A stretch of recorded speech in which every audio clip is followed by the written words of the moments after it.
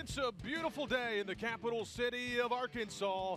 It's a 5A state championship. Little Rock Parkview and Shiloh Christian, a rematch from last year. Got a good one on our hands. I'm JB Brazil, alongside me Wes Moore, one of the greats in Arkansas high school sports broadcasting. Wes, it's going to be a fun night of football. Oh, it is. A lot of people have been looking forward to this game for a while, thinking this would be the game in 5A. And sure enough, both teams made it through the bracket and got to War Memorial Stadium. Of course, home for Parkview, back at War Memorial Stadium, where they played a lot of games this season and where they were last season, winning their first state championship in a long, long time. Now they're trying to go back-to-back. 31-21, the final a year ago. Parkview trying to make it back-to-back, as you said. Shiloh looking for revenge as we take a look at last year's highlights. Last week, after Shiloh Christian and Bo Williams beat Pine Bluff, we talked to Bo, and he said, we wanted Parkview. When we got to the state championship, we were hoping Parkview would be there because we wanted to knock off Parkview and pay them back for last year. Well, Bo and the Saints got what they want. We'll see if Parkview can do it or if they can get their payback tonight. Shiloh will have their hands full. They play some very tough defense in Parkview. Their offense is really, really good as well. We'll continue here on our pregame show back in just a moment. You're watching the Centennial Bank State Football Championships on Arkansas PBS Sports.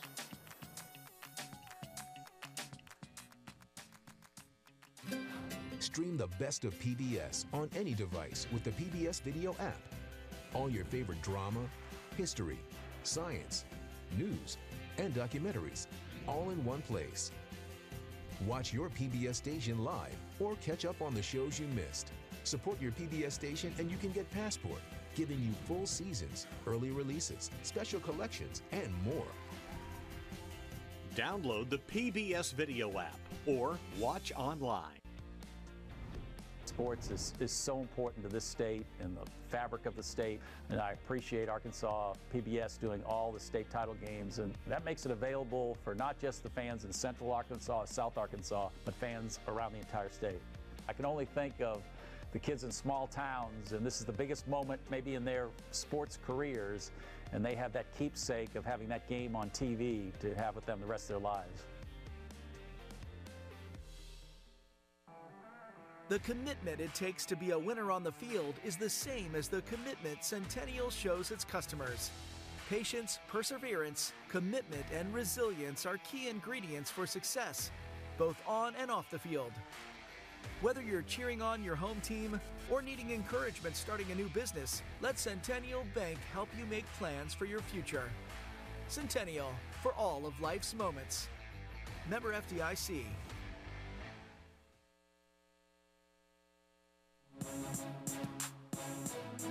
A state championship game, Shiloh Christian and Parkview getting ready for the kickoff. Let's take a look at how these teams got here. It was a challenging road for both teams. We'll start with Shiloh Christian. They came in second place in the West. Farmington knocked them off in the regular season, so not the customary 1 seed for Shiloh Christian. So they get a home game against Hot Springs, no problems there, winning by 36. Then they had to hit the road.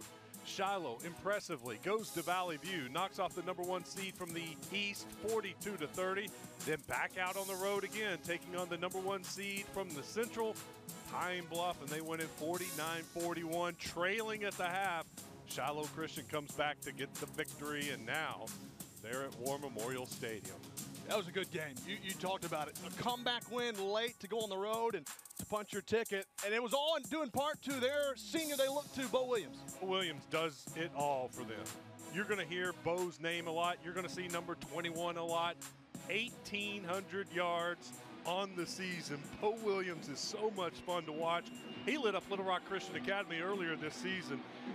37 touchdowns rushing, 22 more on the ground, or 3 on the through the air. This guy is fun to watch. You're in for a treat tonight. Let's take a look at how Parkview got here. They were the number 1 seed out of the South. Patriots had no problems in conference play and no problems in the first round of the playoffs, shutting out Alma right here at War Memorial Stadium, 35-0. Then Mills, a very talented Comets team, had their problems with Parkview.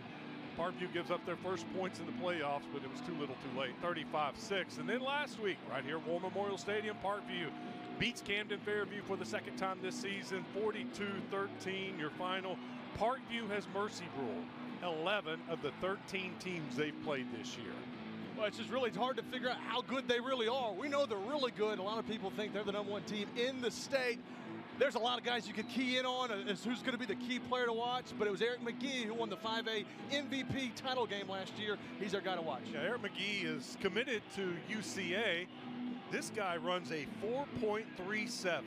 He also set the school record in the vertical jump, 42-inch vertical. Oh, wow. As a quarterback, he's just gotten better and better and better. He may have had his best game of his career last week against Camden Fairview, where he was 11 for 11. He hasn't thrown an incomplete pass for a couple of weeks. So, Eric McGee, keep your eye on number 8 tonight. Well, we got a fun one on hand as we head down to the third member of our crew, Tyler Cass. Yeah, hey guys, it's a perfect, cool, crisp December evening at War Memorial Stadium. You guys just touched on the road to get here for both teams. I wanted to take it more literally. For Little Rock Parkview, you know, we're playing at their home field. They're used to War Memorial, and if you can see, you know, they've definitely shown out. And for Shiloh Christian, it's new for them to have to travel so much in the playoffs. Not so new for them to travel to War Memorial, and you can tell. They've gotten enrollment from kindergarten through 12th grade, under 2,000.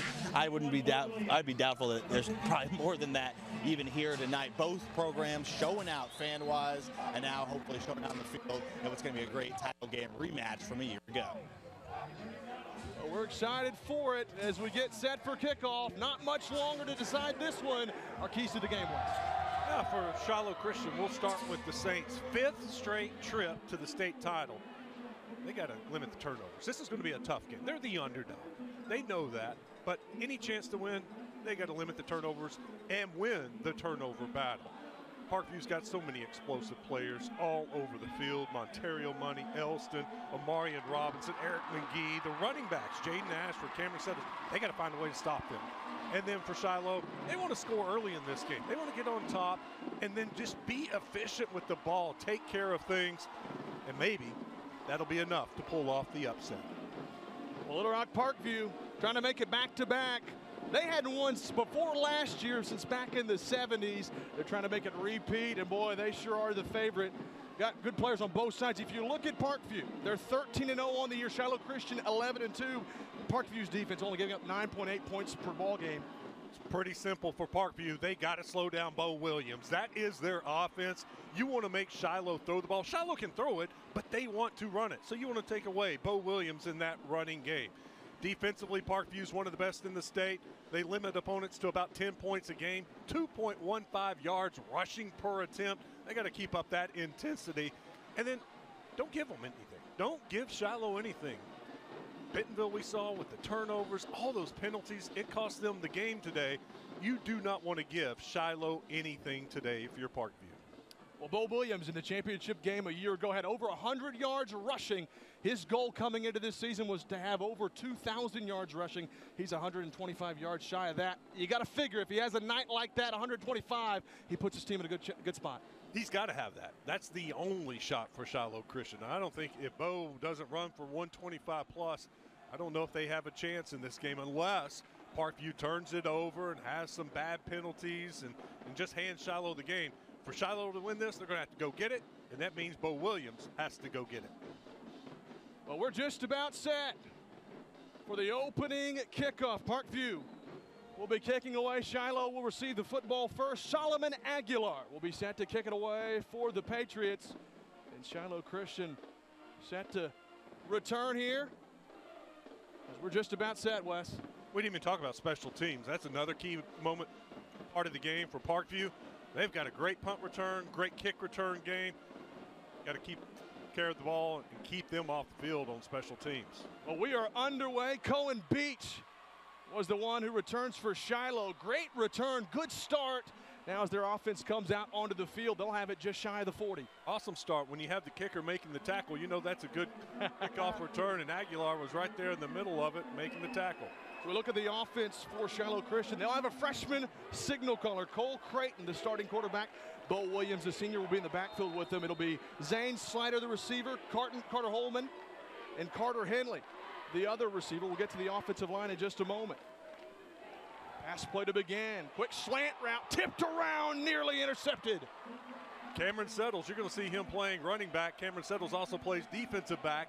And when that pass was a little high, he was there to hit the wide receiver, unable to bring it in. And Cameron Settles with a good play on first down for the Parkview Patriots.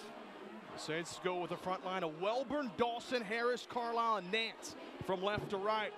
Williams the give this time, and he ran into a brick wall. 1 yard, maybe two, nothing going. You talked about the offensive line for Shiloh Christian, but that's the key for this Parkview defense. Jeremy Evans, Alex Martin, Marlon Little, Andre Williams, and they rotate guys. They're going to bring them in left and right, and the second string guys are just as big as some of the first string guys. Shiloh Christian averages 268 yards rushing per game, almost 200 throwing. They're trying to go to the air here. And nowhere to go. Creighton hit as he threw ahead of his intended receiver. 3 and out. Parkview's defense, they're looking good early. Defensive end Jeremy Evans comes around the end and is able to get some pressure on the quarterback right when he is throwing it. Jeremy Evans with 5 sacks on the year, just a second away from getting another sack. And now you see that Parkview special teams punt return game. They're going to send back Jermaine Penny for this opening punt return. You're going to see a lot of man-man. Omarion Robinson, he is a threat. The junior can do it all, but don't sleep on Penny. This dude is fast. Punts away from Griffin, and there's daylight. Got room to the outside edge. The 30 reverses his field, and he'll be stuffed right at the 30-yard line. So a good return there for Parkview and Jermaine Penny. Yeah, Penny's got elite speed. He ran a 100 meters last year, 10.7. You get in those 10s at 100 meters, you're flying. Jermaine Penny can go. They don't want him to break loose in the secondary. As we look at Parkview on their first offensive drive, Eric McGee, the senior at quarterback, and he'll have a slew of running backs, really a three-headed monster. Cameron Settles, Jaden Ashford. We'll see Elston in the backfield a little bit as well. Kyrick Folks, the receiver, as well as Josh Moody and Davian Robinson, as they get their first look here with less than a minute off the clock in the opening quarter. McGee pump fake, throwing immediately. Got a man with plenty of room across midfield, down the sideline, all the way down to the 20-yard line. What a pitch and catch on the outside edge. That was Amari Robinson. That's man-man right there. This guy is one of the best safeties in the country, but they've been playing him more and more on offense this year because he's a great athlete and he can run. As you can see right there, Alabama, Arkansas, everyone has offered this guy as a safety, but he can play on offense too. A dream start for Parkview thus far. 3 and out for the defense. Offense with a big play to begin, but this one is stuffed at the line of scrimmage. The junior tailback Cameron Settles had nowhere to go. Sid Scott, 74 tackles on the season, one of their best tacklers from the defensive tackle spot. Sid Scott's tough to move. They couldn't move him. He was right there filling the hole. Couple of personnel changes for Parkview. Shiloh got the opening kick. If you're just now joining us, a 3 and out by Parkview. Got a good return on the punt. One play later, Omarion Robinson with a huge reception puts him into plus territories. They give to Settles left side. Cameron Settles into the red zone, rumbling down to the 12. Parkview wants to run the ball. They've got the running backs to do it. That time it was Settles. You're going to see Jaden Ashford here in a minute. This is a running team. They have the big offensive lineman. They got an offensive lineman committed to A-State, Alex Martin. They got an offensive lineman, Tank Davis, committed to UAPB. These guys paved the way for the running backs. And it looks like we got a false start up front. Parkview with their first penalty of the game, and it'll back them up 5. False start. Offense.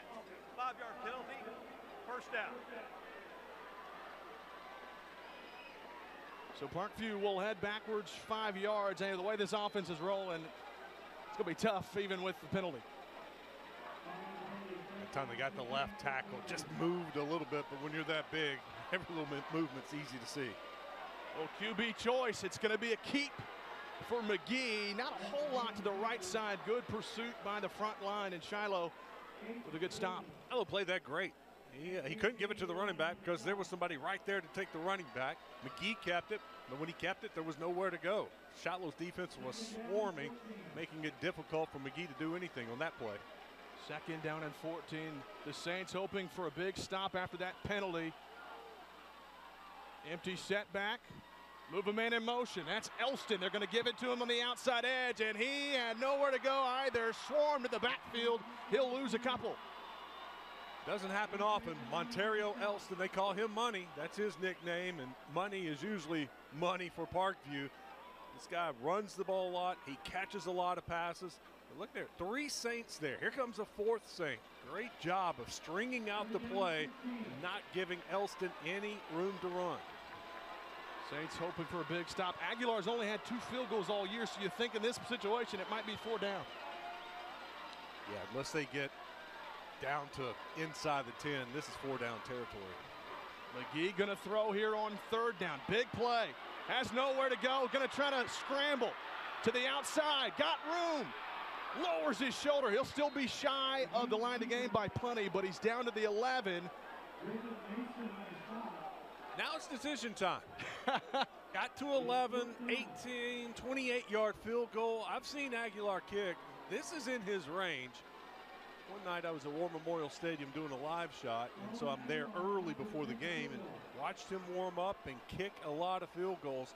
This is in his range. Now, Aguilar's 2 for 2, so he's perfect on the year. This one will be from 29 yards. This will be a big one to put Parkview on top first. Scoreless with 7:44 to go in the opening quarter. Shiloh's defense holding to a field goal. The snap's down. Aguilar's kick. Wobbly to the left. No good. He pushed it. His first miss of the year. And he likes to work it a little right to left. That time there was a little too much right to left. Kind of pulled it over there to the left. They kept hooking. No good.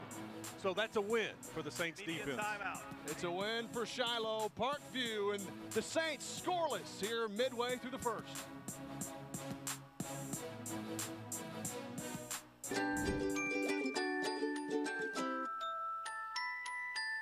We all know the best ways to take care of our teeth, like brushing twice a day and flossing once a day. But there's another small thing you can do that protects your teeth in a big way. If you or your child is involved in contact sports, wearing a mouth guard is important to protect teeth. Mouth guards cover teeth and gums to prevent and reduce injury to teeth, lips, and gums. There are several varieties of mouth guards, so you can find one that is affordable and easy to use. A mouth guard should fit properly, be durable and easy to clean, and not restrict speech or breathing. Talk with your dentist about which mouth guard is best for you or your child's needs. At Delta Dental of Arkansas, we're proud to be the champions of your smile.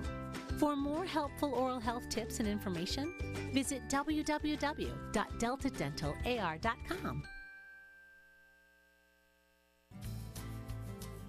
You've spent years exploring Arkansas with us. Did you know Arkansas PBS is also here to help you explore your financial options to be more prepared for the future? Almost 2/3 of Americans don't have a will in place. Your thoughtful planning of a will or trust can help protect you and your family. It can also help guide the future of public television in Arkansas. Explore your options. Request a free estate planning booklet from Arkansas PBS today. At Wendy's, we're focused on what matters. That's why we've made our hamburger square. When you want to experience the delicious taste of Wendy's hamburgers, square's the beef. Well, both teams get a stop. Shiloh will have the football here for their second drive of the day, and Bo Williams had a great game last year in the state title. Here early, there's just nothing cooking. Evan Ellis coming in from his linebacker spot. Met Bo in the backfield, or actually at the line of scrimmage. Kevin Ellis, 48 tackles on the season. See 57 there, and several teammates wrapping up Bo. On second down, the freshman quarterback Creighton got to go to the air. Little gunslinger sidearm throw, complete near first down yardage. He'll be shy by just a bit. It's a big play there on second down. Carter Holman's his guy. That's his leading receiver, 38 catches, 499 yards, 9 touchdowns. Got Cameron Settles on him. Great route for Carter. It's about 7 on first down. Now we got a flag. Shiloh jumped a little bit. Too quick there. Well, in a game like this, when you're just going to be struggling to get offense, you certainly don't want that if you're Shiloh. False start. Offense. 5-yard penalty. Third down. Well, we just saw a false start penalty kind of derail Parkview's first drive. But now instead of 3rd and 3, it's 3rd and 8 for Shiloh. He worked so hard to get that pass and that reception to set up an easier 3rd down, and now just shoot yourself in the foot. 3rd down play action. Creighton got a man on a deep curl route. That's 1st down yardage, a big play. And who else? It was Carter Holman again. Holman just goes to the other side, runs a very similar route. He's looking for him. He's got him. Parkview cannot tackle him before he gets that 1st down. Ramsey Cummings on the tackle. Creighton, a 74% completion rate on the year. He's been out for a good bit as they go up the middle this time. Well, Williams with his first, it looks like more positive yards, 4 yards up the middle. They're just trying to get him going. Right tackle Jonas Nance pulled on that play, and Bo followed him into the hole, picked up close to 5 yards on 1st down. They'll go empty set once again. Quick out route to Williams, and he is stuffed. Nice open field tackle there. Ramsey Cummings on the closeout. Ramsey Cummings, sure tackle there. If he doesn't make that tackle, that play could have been a lot bigger. So once again, I feel like this is going to be happening a lot when Parkview's defense is on the field. It's another 3rd and long. That Carter Holman down here at the bottom of the screen, #1, settles on him. Creighton got a throw. Off his back foot, dangerous pass, airing it out, and it falls harmlessly. Really nowhere there. Kind of threw it up, hoping for a prayer. Incomplete, and it's 4th down. For Dalton Carnes there, he went deep. He had Amari and Robinson on him. There was a lot of contact, but it was like offense hitting defense, defense hitting offense. Shiloh fans wanted a call there. Of course, Carnes wanted that call. Parkview fans thought that was a very good play by their all-state player. How about Cole Creighton, the freshman, playing at a big stage like this? He gets set to kick it back to Marion Robinson. He is a dangerous punt return man. Great punt, just high, short, but that's okay. You just don't want Robinson to get that punt and have a chance to run with it. They'll take that right there all night long. Oh, hopefully that's the last time they punt, but when they do have to punt, you want a high punt that gets your team down there and prevents Marion Robinson from returning it. You don't let him make plays, because he certainly can. Limit that. Sure, that's part of the game plan. Don't let that get. You look at Parkview up and down. We talked about it. They've got Settles, Ashford, Elston, Robinson. Their quarterback McGee can make plays. They're tough to stop because you can't single in on one guy. Yeah, explosive chunk plays, and we've seen a couple of chunk plays already. Parkview got down in the red zone, and the Saints defense did a good job in stopping them. So both teams have come up empty on each of their tries. It's the 2nd possession for Parkview, and they're going to hand it off on the left side. Ashford this time. Not a whole lot. Good pursuit there by the Saints, and they close out. Saints defenders had 3 guys there. As soon as Ashford broke one tackle, there were 2 more Saints there waiting on him. 2nd down and 9. Shotgun for McGee. With twins to both sides, he's going to throw. The coverage is good. He'll have to scramble. Down the sideline. Complete! There he goes! One man to beat! Monterio Elston to the house! Money helping out his quarterback. He ran just a little, he didn't run much of a route. They were going to throw a bubble screen to him. It wasn't there. McGee goes to scramble, and Elston just takes off down the field. McGee sees him, puts it on the money, to money, and then you see the speed pulling away from the Shiloh defender. Well, a busted play. Great coverage from Shiloh. McGee kept it alive, and then Elston did what a good receiver does with speed flying down the sideline. Kansas State is recruiting Monterio Elston. They told Brad Bolding he's the best player in the country. Wow. At the state, the best player in the country. Now, Coach Bolden said, look, I know they're trying to recruit him. They're trying to entice him to come here. Parkview believes he's the best player in the state. You just saw why right there. Only thing holding him back, preventing him from being recruited by the Alabamas, the Georgias, the Arkansas of the world, he's just a little short.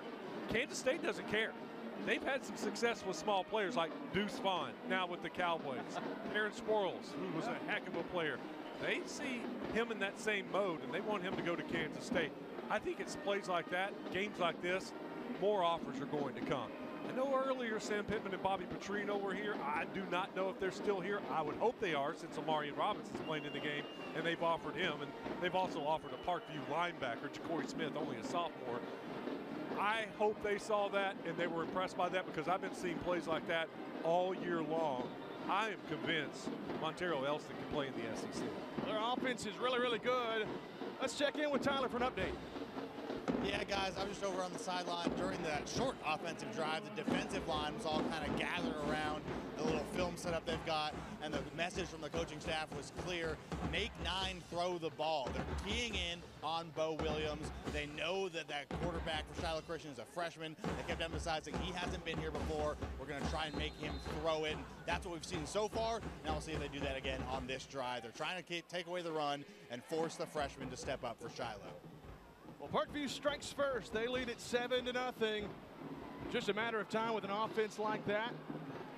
And it'll go to Bo Williams in the kickoff. Got some daylight left side, and he is submarined to the 33. Not a bad return, though, as he sets up shop for his St. offense. Yeah, good tackle there. Goes down low, brings him down. A good short tackle. Is that Elston on the tackle for Parkview? Was that number 1? I think it may have been. He's all over the place, isn't he? Yeah, so much for being too small to play, right? He's on special teams making the tackle on one of the Saints' biggest players. Shiloh on their 3rd try of the day. They're 0 for 2. This Parkview defense has just been too much so far. QB rollout. Throws it over the middle, bobbled and caught at the 40-yard line. That was a nice play. Creighton over the middle to Dalton Carnes. Garton's bobbled it just a little bit, but was able to bring it in. Throws it back just a little bit, gets hammered, but catches it. Good play there. Kevin Ellis with the big hit. That's what makes Parkview so tough. Even when you make a play, they make you earn it. They hit you hard. As Creighton with the carry to the right side. Gets a little bit. Still going to be shy of the line to gain by about 2 yards. Creighton, only a freshman. Played in 7 games. He got hurt this season. But Creighton, they know he's the future. You're going to see Evan Baker, their second-team quarterback, at some point tonight, they said, as Bo Williams dives ahead and gets the first down. But Evan Baker filled in very well for Cole Creighton. But when Coach was asked about that, Coach Barnard, earlier this week, he said, look, no, Cole Creighton's our starter. He's back. He's going to be our starter. But you'll see Evan Baker at some point. We don't know when, but you'll see him. 1st and 10 after the give to Williams. Creighton keeps it, and he is leveled right near the line of scrimmage. But there is a penalty flag on the far side, and we'll have to see what that's all about. Marlon Liddell. Boy, that was a big hit from a big man right there. He leveled Creighton.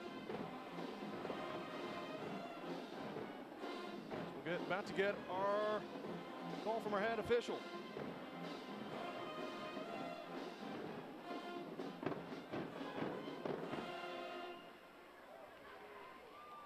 We're still waiting to sort it out. Now here we go.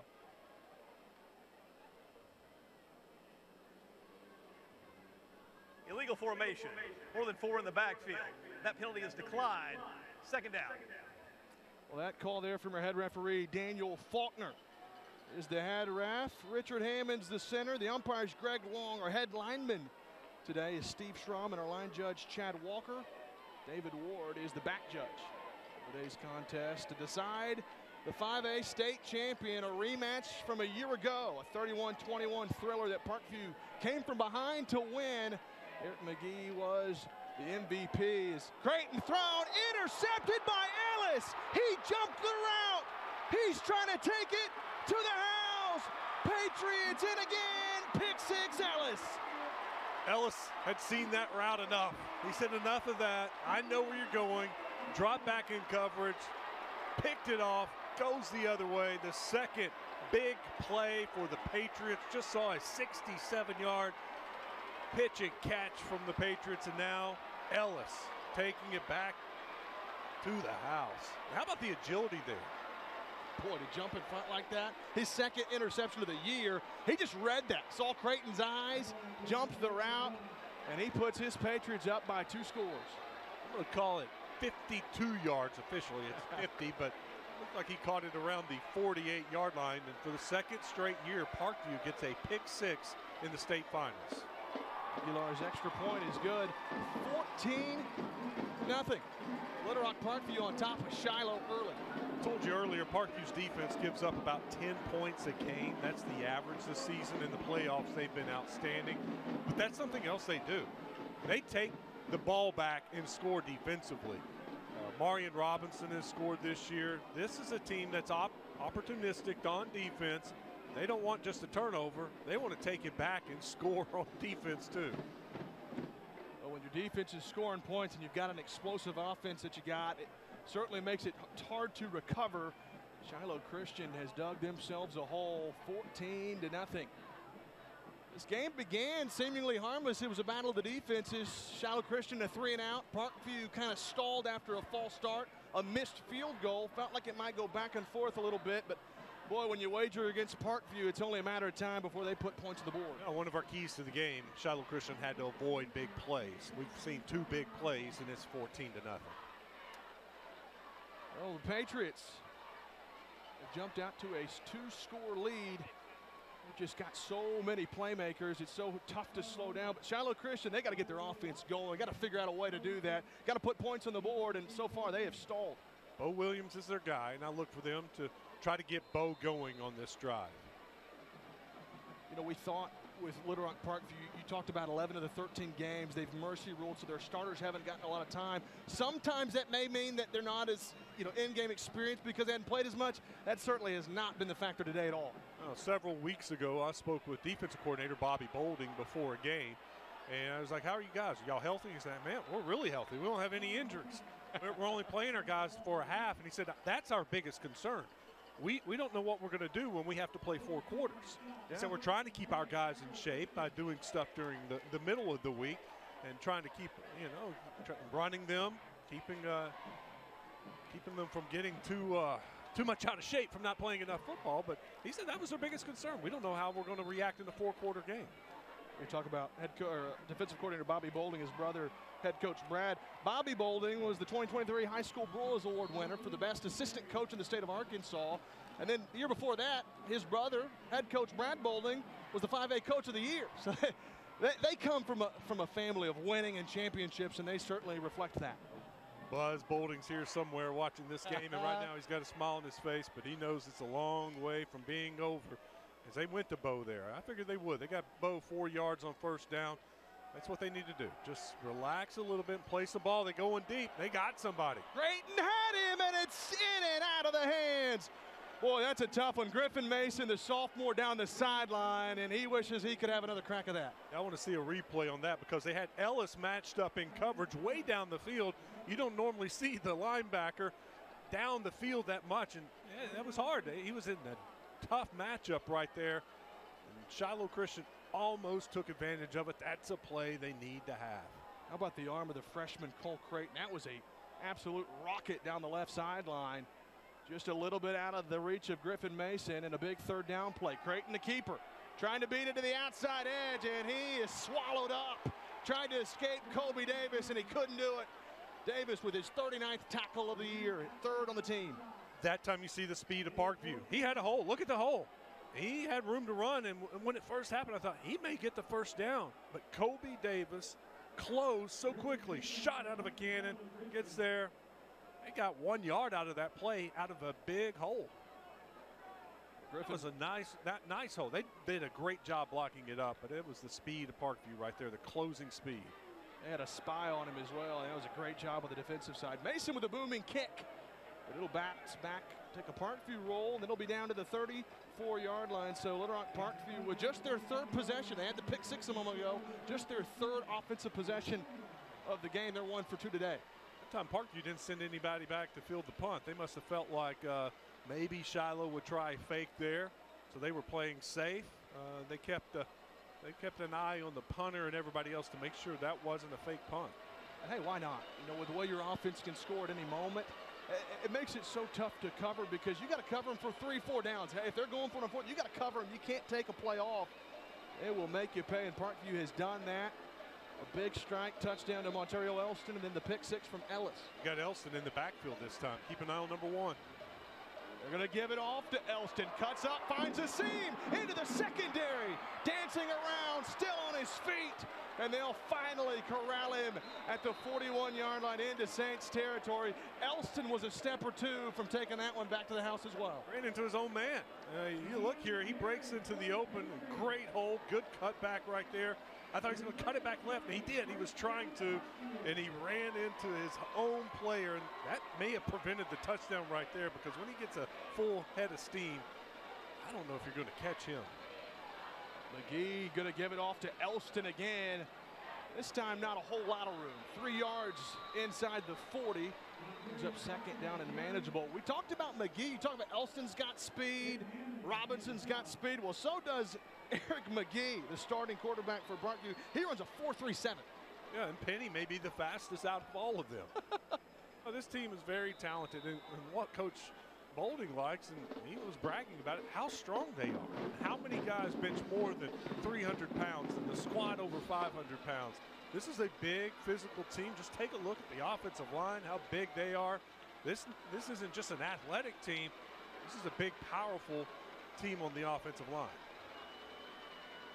Gonna throw McGee, slinging it over the middle, caught, then dropped. Is that a fumble?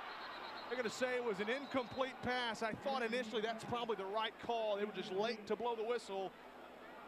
That one could have been dangerous for Parkview. And that's the first incomplete pass Eric McGee has thrown in over 2 weeks. Last week he was 11 for 11. He was 2 for 2 to start this game, and that's a drop. He put it on. That was a good pass. It was a little low, but still got to catch this. I was about to say it wasn't much his fault. Yeah, he bobbled it, and then it came loose. Hey, look at it. We have a booth review. And all turnovers, potential turnovers. I don't know if he ever had it long enough after that bobble. I think you're right, still bobbling. Little design comeback screen to Elston over the middle.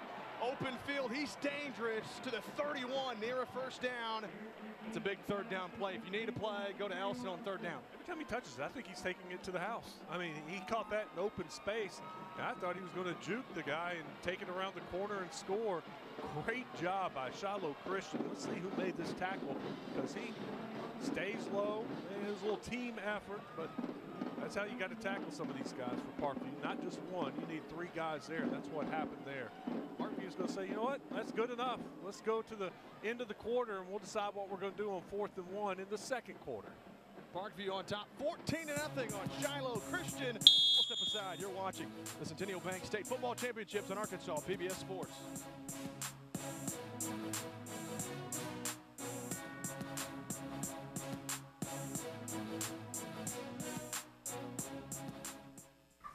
Looks like we have some new help in the marketing department. Action! Hi, I'm Susie Everett with Everett Buick GMC. I think you need to work on your line better. How about you do it? Family owned, customer friendly. Family owned, no friendly. Come see us at Everett Buick GMC, I-30 at Alcoa exit. Buckle up, everybody! Broadcast of this championship game is made possible by Give your family a once-in-a-lifetime experience at the Little Rock Zoo, at Arkansas's largest lantern festival. Glow wild at the Little Rock Zoo. After dark, bring your family to a radiant wonderland where imagination sparks. Discover 40 new lighted mystical creatures and returning favorites at Glow Wild, a once-in-a-lifetime experience. The Electric Cooperatives of Arkansas. Over 2,500 team members across 17 local electric distribution co-ops, powering homes, farms, and industries somewhere across Arkansas. We are the Electric Cooperatives of Arkansas. Power and people. When you choose Conway Regional, you're choosing a healthcare partner rooted in your community. With 9 primary care locations in 5 counties, we believe in building lasting relationships centered on trust and personalized care. Let our family care for yours. Vaping addicts you to nicotine and can prematurely age your lungs to those of a 70-year-old. Don't get lost in the fog. Learn more about the hazards of vaping at projectpreventar.org. Southern Loft is a proud sponsor of Arkansas PBS. It is our mission to tell your story by adding color with our furniture. And that's why Southern Loft is a different kind of furniture store. more information, go to mysouthernloft.com.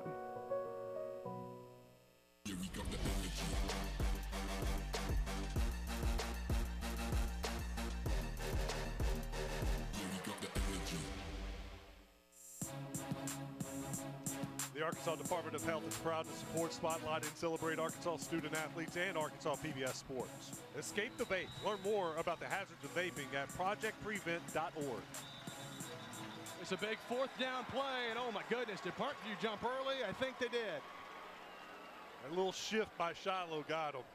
We've seen more and more teams doing that, especially here at the state finals. Offense, 5-yard penalty, fourth down. Sometimes the defensive linemen, to talk to each other, they'll do a little hut, and they'll jump. They'll move to one side, and that causes the linemen for Parkview or the opposing team to jump a little bit. But they got to have some kind of signal to communicate each other. Now's the time that we're going to change our gaps. Sure. We saw it called earlier today. Fayetteville was called for mimicking. Yes. Wow. This is a big play. Shiloh needs a big stop here on fourth down over the middle. Overthrown in and out of the hands, and the Saints get a very much needed turnover on down. Kelson kind of slowed down on his route right there. Was kind of stopping. He thought, and McGee thought he was going to keep running, so it was out in front of him a little bit. Just a little bit. No, actually, it just went right through his hands. May have seen that defender coming. See, Shiloh had that very well defended. A.J. Lannon was there to break it up, or at least make him think about that catch. So a big stop for Shiloh. They needed that. I mean, they could not afford for Parkview to go down and score another touchdown. Creighton's going to give it off to Williams. Up the middle, rumbles across the 40. That's a big carry. Tyler's got a word for us as we head to the sideline. Yeah, guys, just before that last Parkview possession, the Shiloh defense was gapped.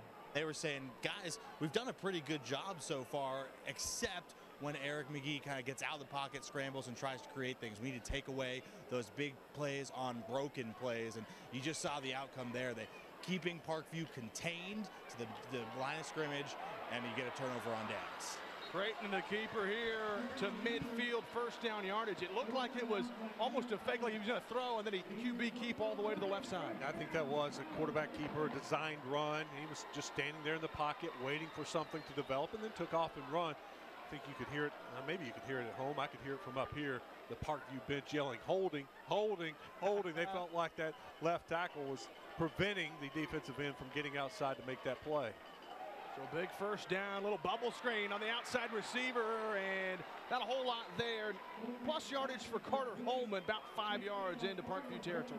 Marion Robinson getting up off the ground. Shiloh going fast. They want to hurry up on this play. Just trying to get some type of rhythm and some momentum after they trail now 14-0. Not going to happen here. Williams is absolutely blown up at the line of scrimmage. Montavian Goins met him on that left side. 48 tackles on the year for Goins. Take a look at the read right there. Just met him in the hole. That's just one-on-one, and Goins has the power to stop Bo Williams in his tracks. He's so good at matching up one-on-one. You got to make a man miss. You got to make something happen. Shiloh just hasn't been able to do it. This Little Rock Parkview defense is absolutely legit. Creighton airing it out, lobbing it too far. Is it caught? No, it's intercepted on the far sideline. It was overthrown, got too much air underneath. Big play from Cameron Settle. Yeah, the running back plays quarterback, and I thought when he picked it off that he might try to do something with it because he's got the running skills. I was just about to say how impressed I was with the Shiloh Christian offensive line. They are giving Creighton all day to throw. He was standing in the pocket, looking down the field, checking this option, checking that route. He was able to survey the field, finally found somebody open, but just put a little too much on it. Overthrew his receiver, led him a little bit, and Settles comes off of his man and makes the play. That's the second time that Creighton's tried to go to Bo Williams and it's been intercepted. You got a feeling that the freshman, he's got the talent, no question, but in a game like this, making some questionable decisions and forcing things a bit. There's McGee on the offensive side for Parkview. Looking to run, got a man behind him, hit as he throws, and it is nearly intercepted. In and out of the hands for Shiloh. Tristan Carpenter couldn't quite haul it in. Yeah, McGee did a good job of scrambling around, but he did not know that that defender was coming from behind. And right when he was winding up to throw it, he gets hit. It affects his arm and almost had that one picked off. That was the big play Shiloh Christian needed on defense. Well, they've turned it over twice now. I have the Saints. They need a big turnover against Parkview to try to really kind of stay in this. It's still a good ball game, 14-0, not even very far into the second quarter. But if you're Shiloh, you really don't want to go down 3 scores as they give it off outside edge. And dancing around, that's Elston. He's got near the first down. He'll have it to the 39 before they finally bring him down. That guy in space is so electric. You're watching at home. You're watching this. Am I wrong? Can this guy not play in the SEC? Well, from the looks of it, a guy like that in open space, he kind of reminds you of maybe Isaiah Satania at Fayetteville, obviously playing at the U of A. He's just got speed at open space. When he's out there, it's tough to bring him down. As Coach Bolding says, he's got those special hips that when he's running, he can all of a sudden move his hips and start running sideways, and he doesn't lose his speed. It's that vertical mobility. Almost moves as fast that way as he does up and down the field. McGee keeps it this time, stays alive, dancing around into Saints territory. A big run for the senior quarterback. You saw his speed that time. We mentioned it early. He ran a 4.37, verified 40 at the UCA camp. And right here, just turns it on and explodes. Well, it's tough to bring down a guy like that as well. Elston's a little bit more explosive in open field, but McGee, well, he feels like he can keep up with the rest of them. Coach was asked his position in the future as a quarterback at UCA. And he's like, yeah, I think so. McGee thinks he's a quarterback. McGee isn't our quarterback. They think he can play, but he said, man, he's so fast. He could play something else if they need him to. The pocket collapses. McGee scrambling. Room to run, and he'll finally run out of bounds. Near the first down, I think he's got it. Boy, that's what makes him so dangerous. You finally got good coverage in the secondary, which, mind you, is tough to do against receivers like that. Pocket collapse when McGee escapes. There's no one there to get him. It's frustrating for a defense, too. I mean, you do everything right there. You did everything right, and you got pressure on McGee. They almost got him. And he just used that speed to get away, outrun the Saints, get to the sideline, and pick up the first down. Well, Amarian Robinson will be in what maybe they call the Wild Patriot. Moves Elston to the left. He's going to keep it himself. Robinson inside the 25-yard line to the 23 before they finally bring him down. Goodness, we've talked about this, and we're probably beating a dead horse. But when you got Eric McGee, the quarterback, Elston, Robinson, Settles, Ashford. Yeah. How do you stop that? It's tough. It's very tough, as we've seen so far. And what a luxury, too. McGee's been scrambling around, running for his life, maybe a little winded. So you know what? Let's put Robinson back there, run a couple plays, let him catch his breath. This time they'll do it on an end-around pitch play to the outside, and it's a good run there for Elston. They'll have another first down. The Saints were there. They had the play. The DB comes up to make the tackle, and he just shook him. I mean, just plain and simple, made a little move, made him miss, and picks up some more yards. It's the shiftiness right there. The tough thing for Shiloh to do, and this is easier said than done, you've got to figure out a way to contain and push things to the middle as best you can. Against an offense like this, that's what's killing it. Among other things, Parkview's just so tough to stop as they give it off to Ashford. Couple yards over the right tackle.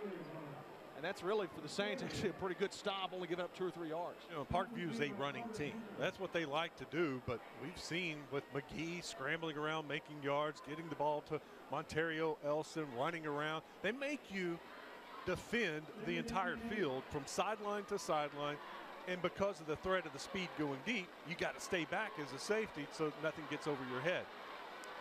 That's exactly right. They're going to give it off Ashford into the secondary. Touchdown, Parkview. 12th touchdown of the season for Jaden Ashford. And that the great job by the Parkview offensive line. They just wear you down. You start worrying about the edges. And then, oh yeah, don't forget they can just hammer you right up the middle. That's exactly what they did there. Had a pulling blocker, leads the way. He wasn't really touched until right at the goal line. What a hard run. Yard line. Ashford.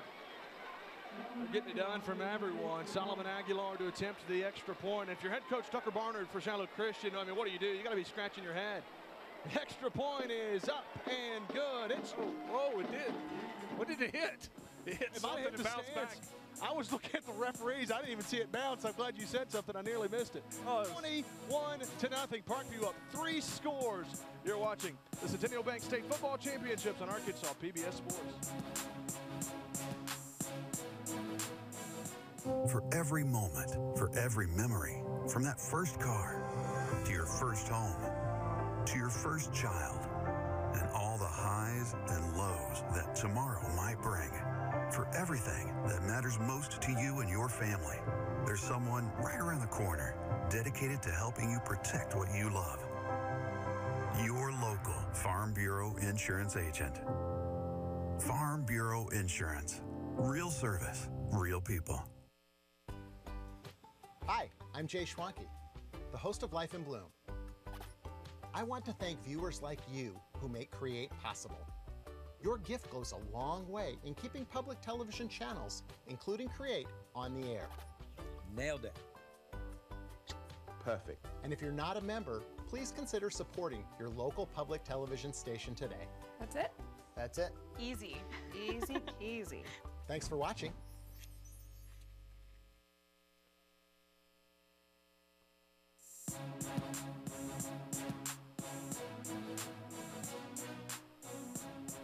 Well, we just saw Jaden Ashford score a touchdown for the Parkview Patriots, and we want to honor Jaden Ashford from Little Rock Parkview High School. The senior has a 4.0 and plans to attend college and major in pre-med.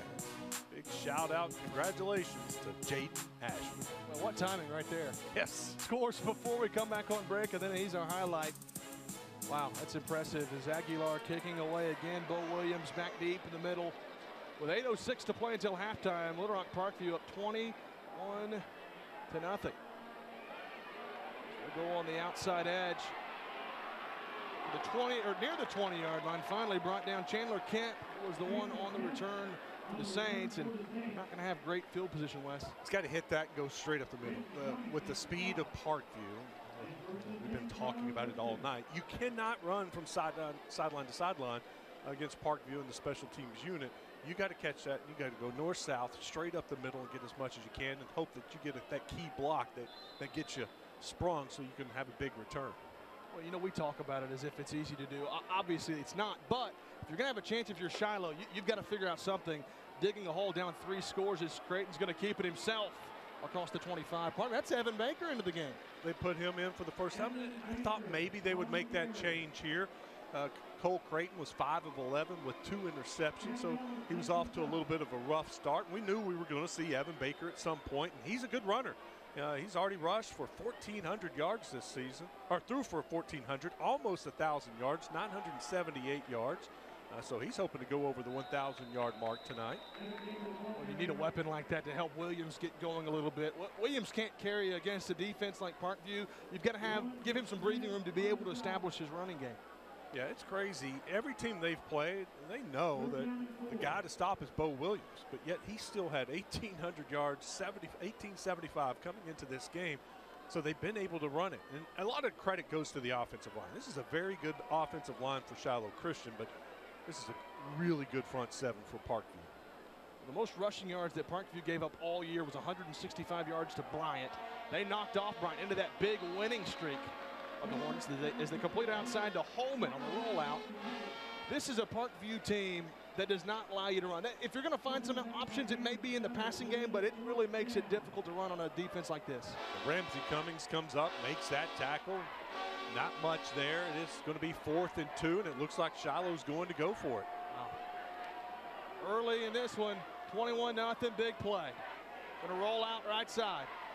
In trouble, that's Creighton, loses the football. Parkview down the sideline, he scoops it up.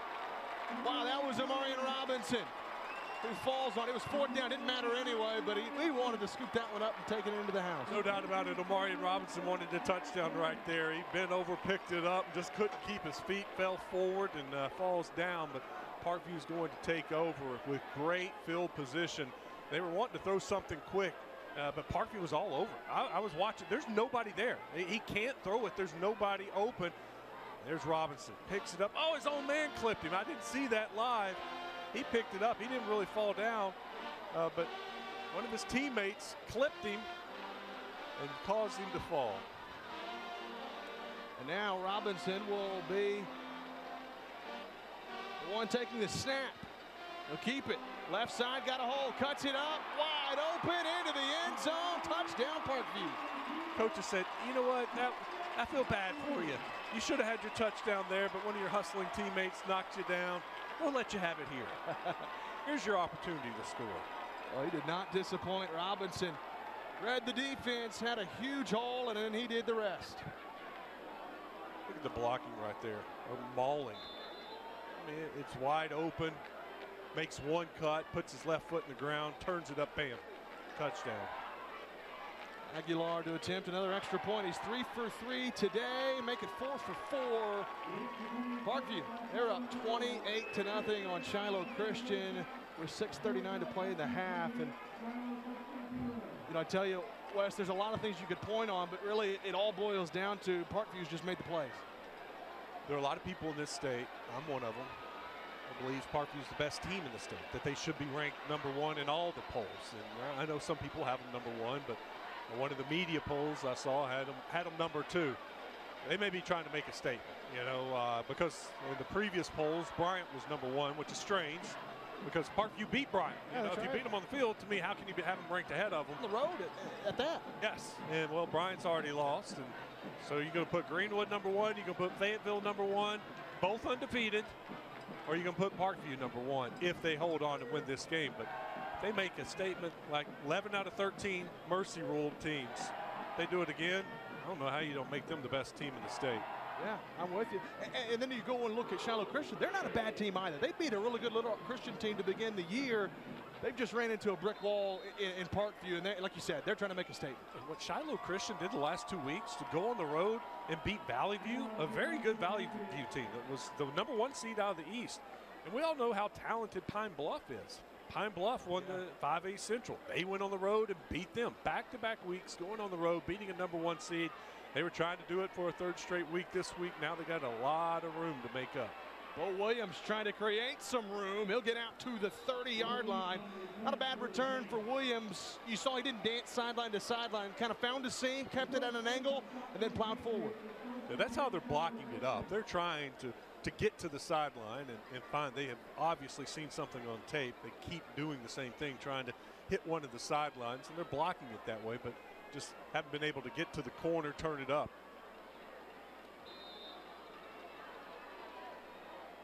Well, the Saints trailing 28-0. They desperately need some offense. Cole Creighton, the freshman quarterback, back out there. We only saw Baker for one, maybe 2 plays. Creighton was the one who fumbled on the last possession. He's had 3 turnovers today.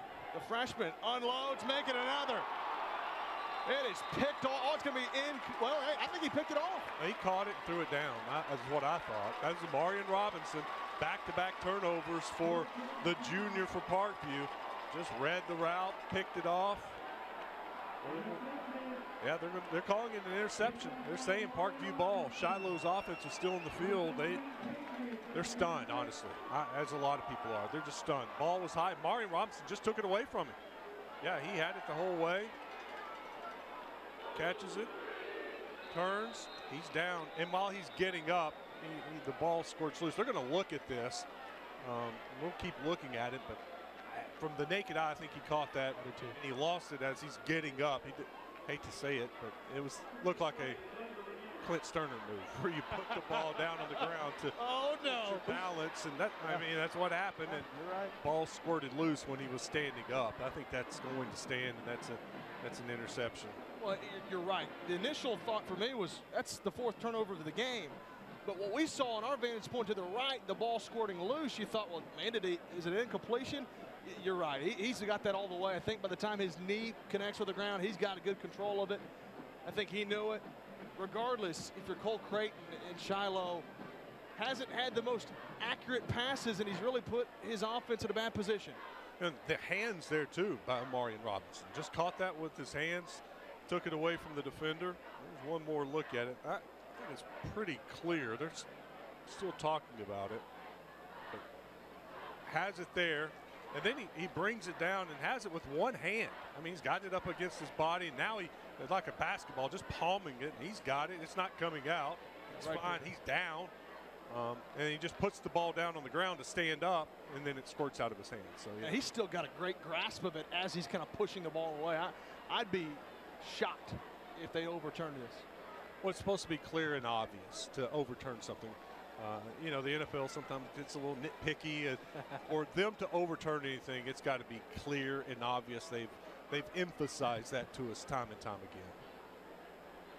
Well, Shiloh Christian, it could be very, very costly. Already down 4 scores. You feel like the game is slipping away here midway through the second quarter. You really just hope, you're hoping that somehow it was an incompletion. They overrule it, because you're about to give Parkview the ball back in great field position once again. Well, they're a touchdown away from being up 35. If it stays that way to halftime, then we've got the sportsmanship rule in effect. Parkview's done it 12 out of 14 times this season now. That is crazy. To think that they've done that to so many different teams, it's so impressive. After review, the ruling on the field is reversed. It'll be second down. Wow. Well, Wes, Shiloh might have caught a break, and that they really need to utilize that. I'm shocked. Speechless, stunned. I don't know what they. We can talk to them. I'll talk to them at halftime. And they're good guys, and they've told us before. Anytime we have a question, I have a question. I'll go find out, and I'll have a second half report for you. Get back with your homework, huh? Yeah, Robinson. I mean, I was watching when they announced it. He's like, "What? What do you want me to do?" I mean, I'm standing up, and the ball squirted out of my hands. That's an NFL call right there, like completing the process. You got to complete the catch. You know but that's not high school. And well, I disagree with that. Robinson, it would have been his 3rd interception. His previous 2 were pick sixes, so he still remains perfect on pick sixes. His interception tries, but man, he gets one taken away. Baker's the quarterback this time, rolling right side. Parkview didn't like the call, and they swarm on defense to show, and they made a nice play. But there is a flag down, and that might. Okay, we'll see it. There's a lot of different things in games like this, but we'll see what this call is all about. Face mask. 5 yards, defense. Remains second down. Shiloh's got a couple of gifts. I was over there on the far side. It was hard for us to see. I never did see that one. 5-yard penalty. 5-yard penalty. So it wasn't the major type of face mask. So it'll give them 2nd and 5. The shotgun, Creighton, the freshman, still in. Got a man. Holman to midfield, complete and bumped out of bounds. Boy, I've said this a couple of times. That interception reverse was big. That face mask was big. Shiloh's got to ride that somehow. Carter Holman just ran an outstanding route. Basically turned the corner around and was wide open. Good throw on the money. Now they got the ball out by midfield. Saints need to keep, hate to say it, let's just say moving down the field. I was going to say marching down the field. They need to keep moving down the field, getting first down after first down, putting a drive together, and getting to the locker room with the touchdown. Creighton's got a good arm. He threw a strike on that last one. They'll give it off to Williams up the middle.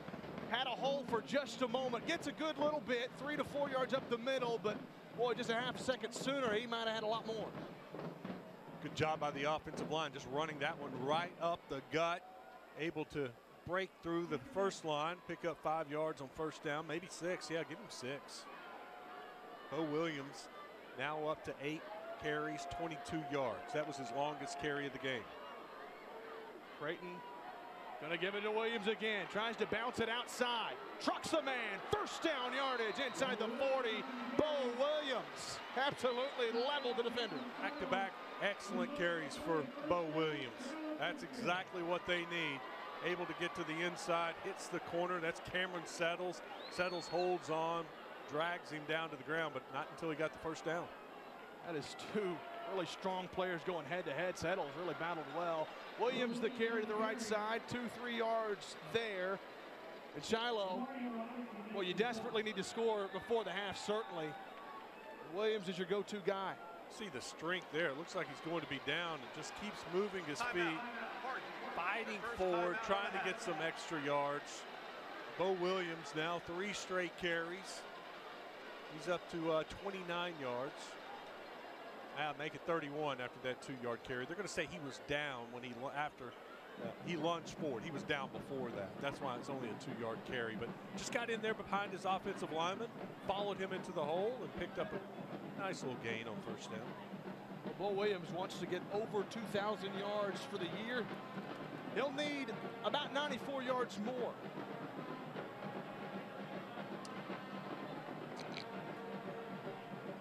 .443 to play in the half. Parkview's up 28-0. The timeout, Shiloh Christian trying to drive, and they desperately need to keep the offense rolling and not turn the football over. ARCare is a proud sponsor of Arkansas PBS Sports. The ARCare network of medical clinics and pharmacies helps to keep you in the game, playing your best. ARCare, so you can live your story. Well, out of the timeout, Shiloh Christian. We're at the 37-yard line here at War Memorial Stadium. JB Brazil, Wes Moore alongside with me, and Tyler Cass on the sideline. Out of the timeout, 2nd and 8. Craig gonna go deep, got a man, complete, touchdown Shiloh! Carter Holman over the middle. Another excellent route. I mean, Carter Holman putting on a show running routes. That was absolutely fantastic. The throw was perfect. Exactly the drive Shiloh needs. They take advantage of the huge break on the overturn on the replay, and they cash in, get 6 points. The freshman to the junior, Holman, puts his Saints on the board, and Austin Evans will be on to attempt the extra point. It is blocked. It is blocked by Parkview. It still remains a 28-6 ball game. Boy, they do it on every side of the field, don't they? Somebody got up and blocked that. Didn't look like too bad of a kicker. I get an angle here at the stadium.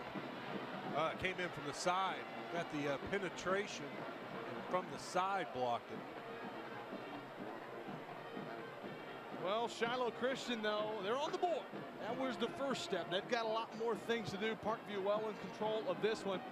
Now with 4:37 to go in the half, if you're Shiloh, you got to figure out a way to stop Parkview, which you haven't been able to do yet. I was wrong. That was one of the big guys in the middle, 77 or 78, got their big paws up and blocked that. 77 is getting credit for it. Landon Kennedy, a junior offensive lineman, plays left guard for him. He got a little penetration, got his hands up and blocked it. Well, that'll help him out. He's got a couple of D1 offers, and he's a very good player.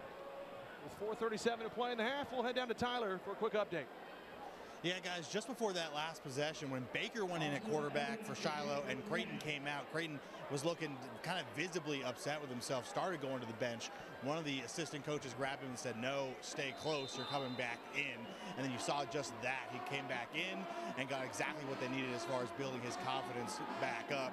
Baker's staying right by the head coaches, too, on the sideline. I wouldn't be surprised if we keep seeing kind of the 2-quarterback approach the rest of the way based on what Shiloh wants to do offensively.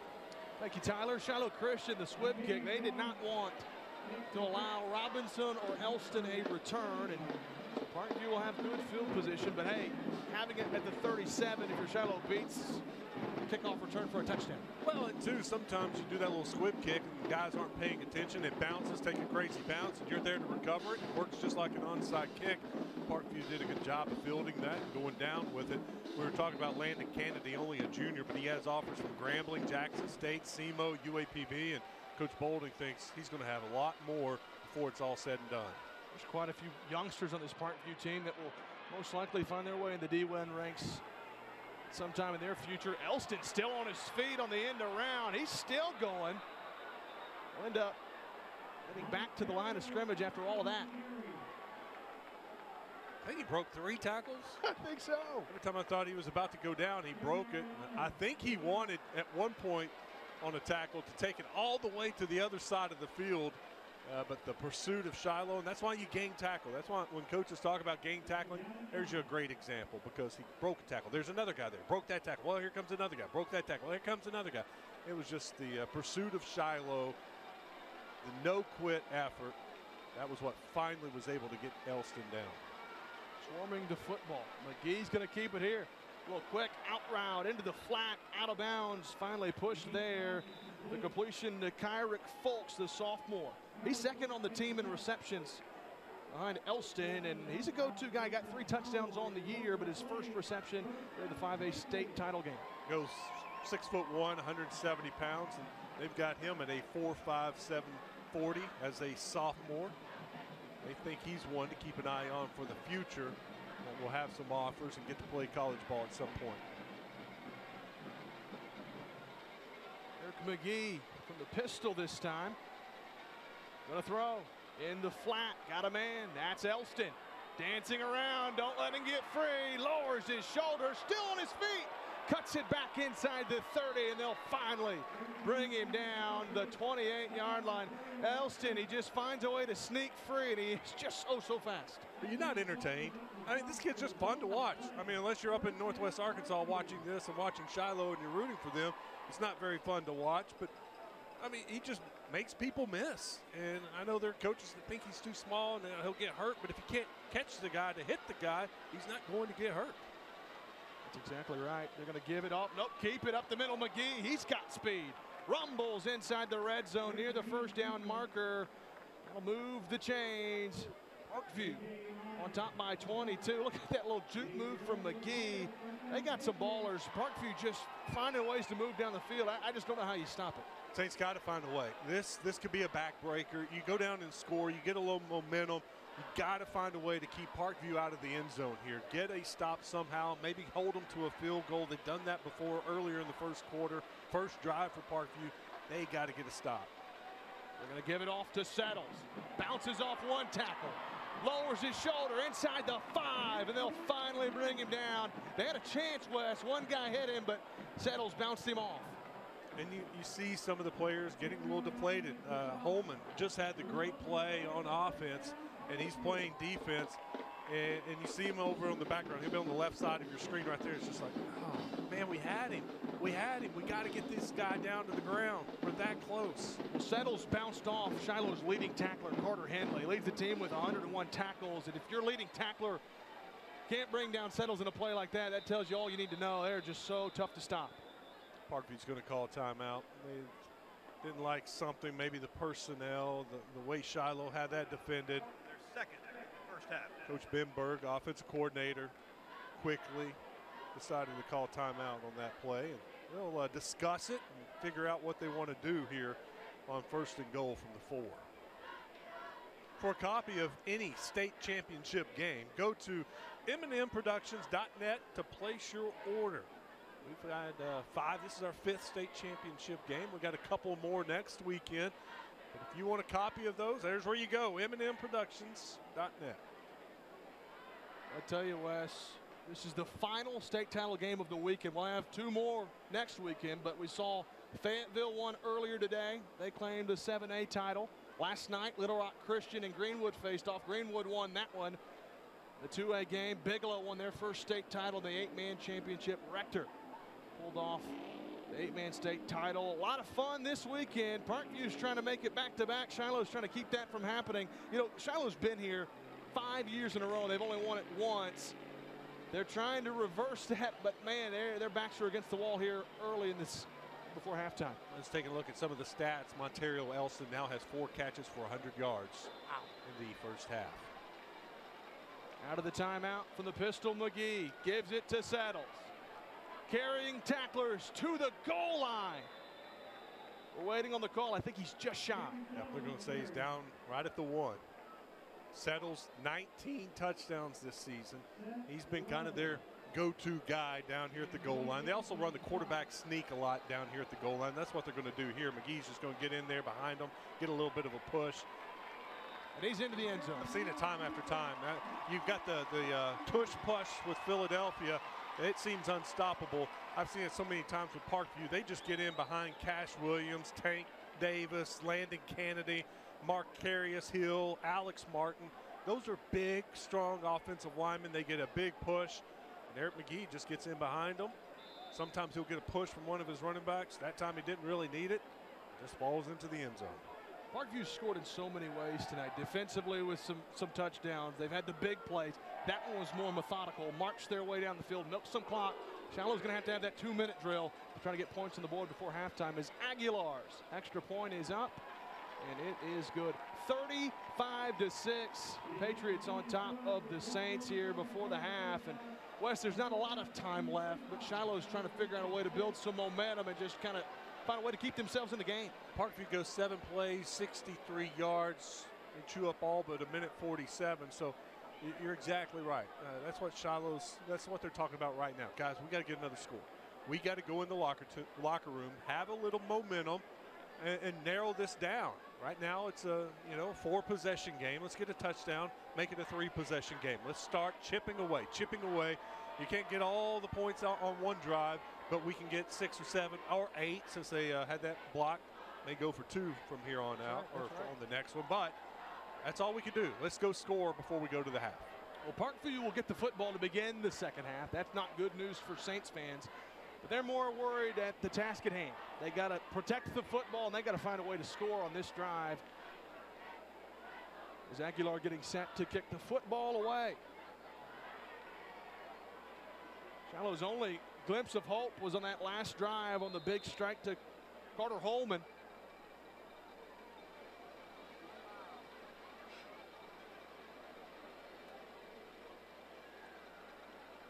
Aguilar approaches the football.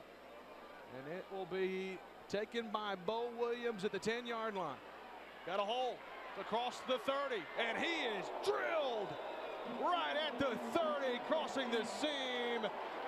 Montavian Goins with a big stick. Wow. Well, Bo Williams hit it. I mean, he goes north and south like I've been wanting him to do, and he is depleted. That's what they call a depleter. I mean, he's hit and goes flying. Just a big-time collision. Perfect legal hit. Face mask right into the shoulder pads, right in the chest plate. That's the way you teach it right there.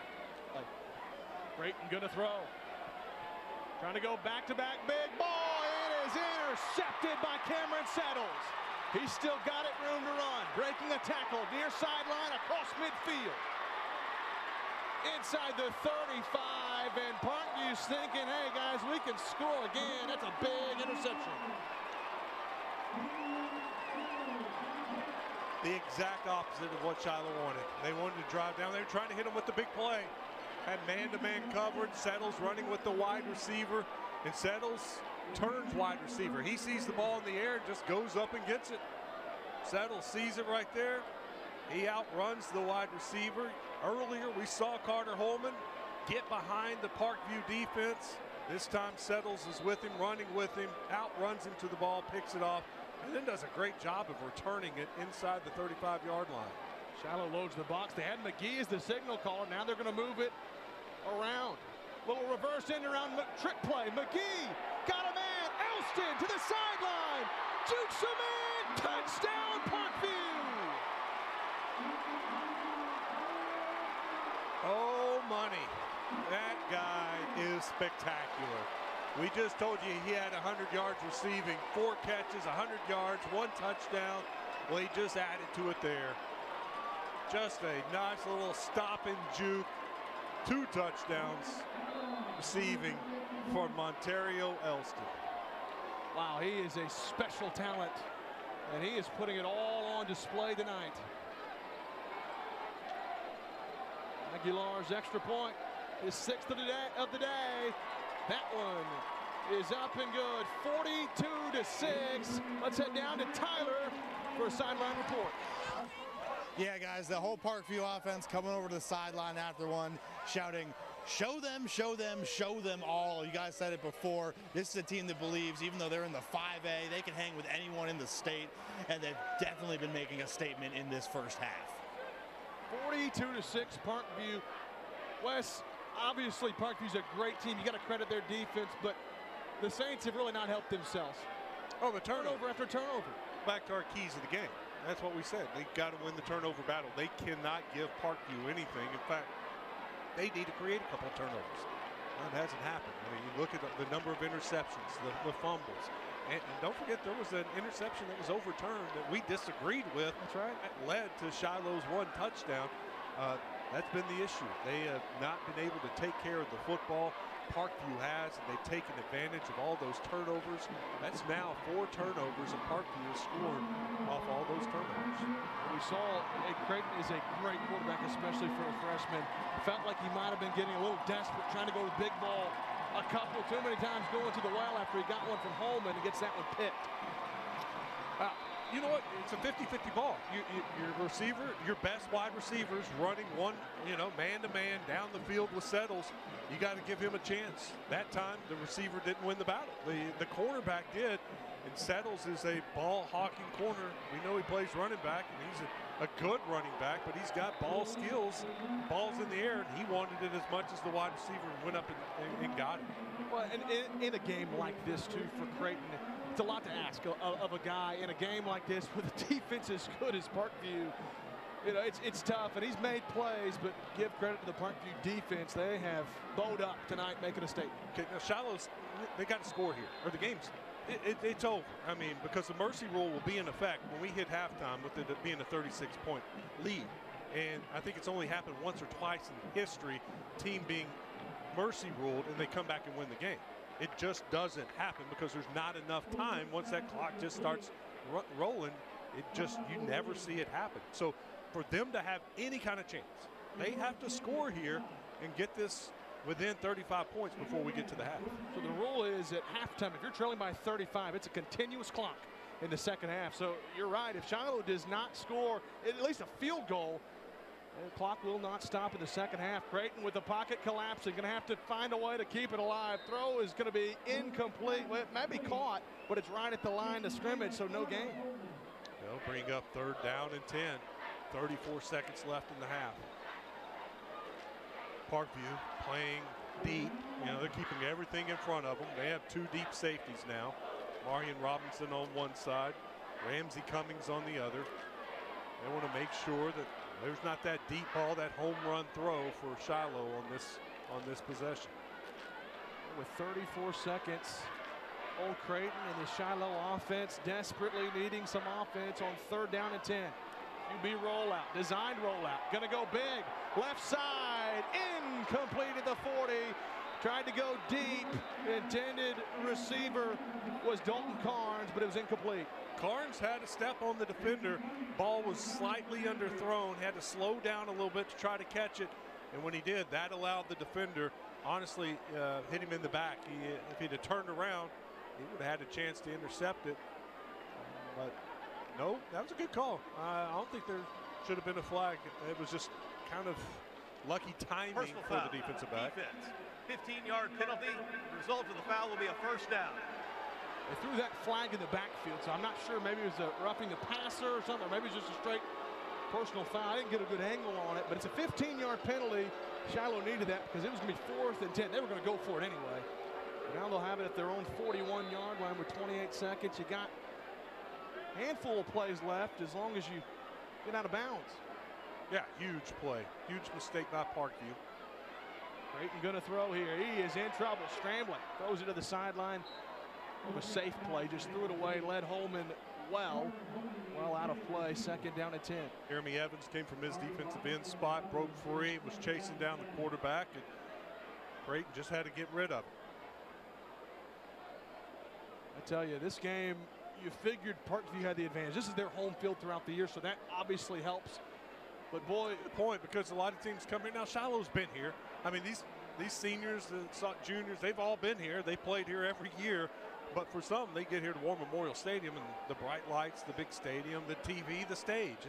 It can be tough to play in, but this is every Friday night or every home game for Parkview. Right, deep right sideline, never had a chance. Holman was the man, had his man maybe a half step, but the throw was over to the sideline. Holman and Settles matched up again. Settles was running stride for stride with him. Pass was just too far over his head. The problem for Creighton right now is Parkview's playing off the ball. They know they're not giving up the deep ball, so he doesn't have a ton of separation.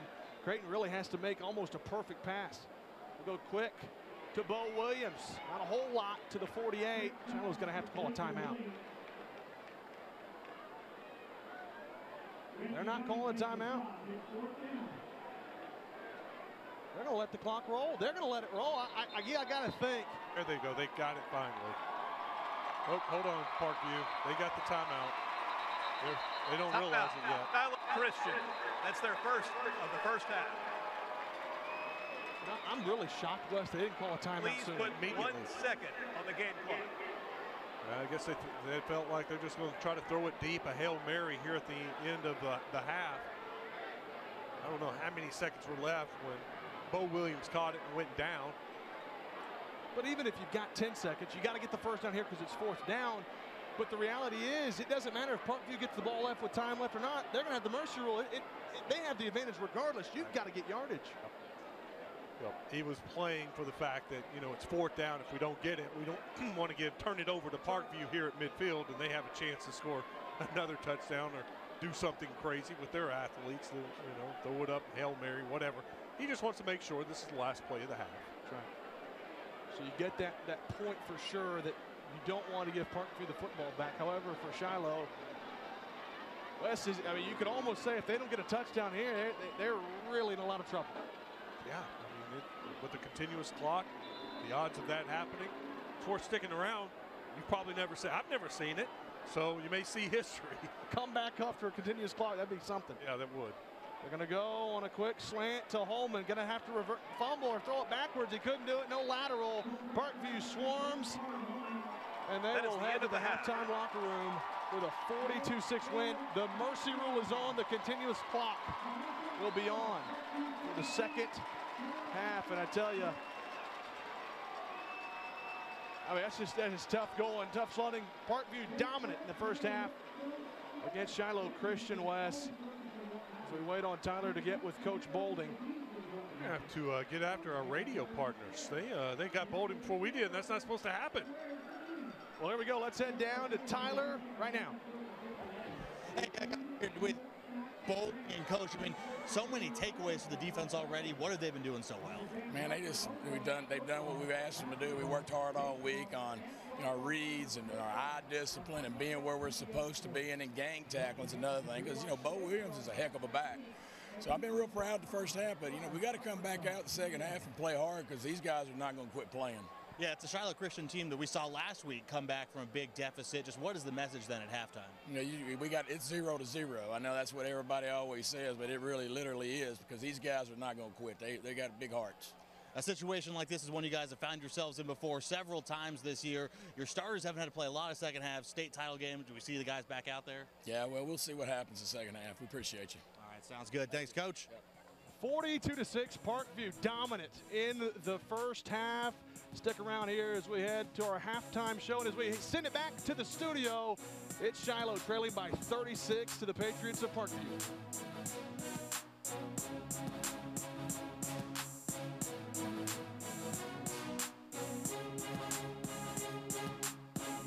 The Electric Cooperatives of Arkansas. Over 2,500 team members across 17 local electric distribution co-ops, powering homes, farms, and industries somewhere across Arkansas. We are the Electric Cooperatives of Arkansas. Power and people.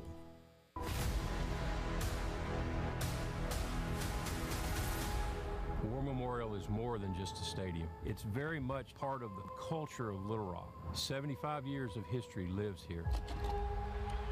Jones looking, steps, throws to the end zone. Touchdown, Arkansas! So you grew up coming here watching your heroes play football. But the stadium stands for strength. Built in 1948 to honor those who gave their lives. The flags of freedom fly all over Europe.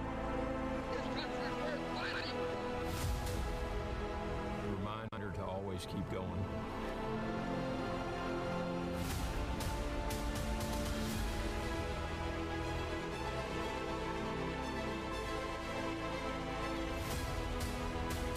This stadium is more than just a memorial, it's a monument to the sacrifices of the past.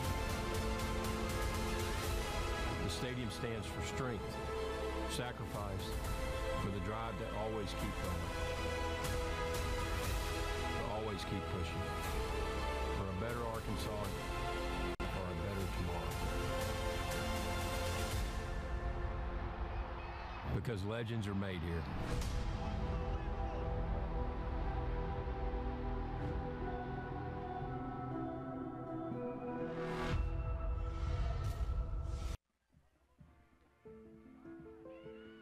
just the way Wynn is. You know, it's called the city with a smile. Whether it's a Friday night football game, or it's a family in need that's going through a hard time, or it's a community going through a tornado, the people of Wynn rally around each other.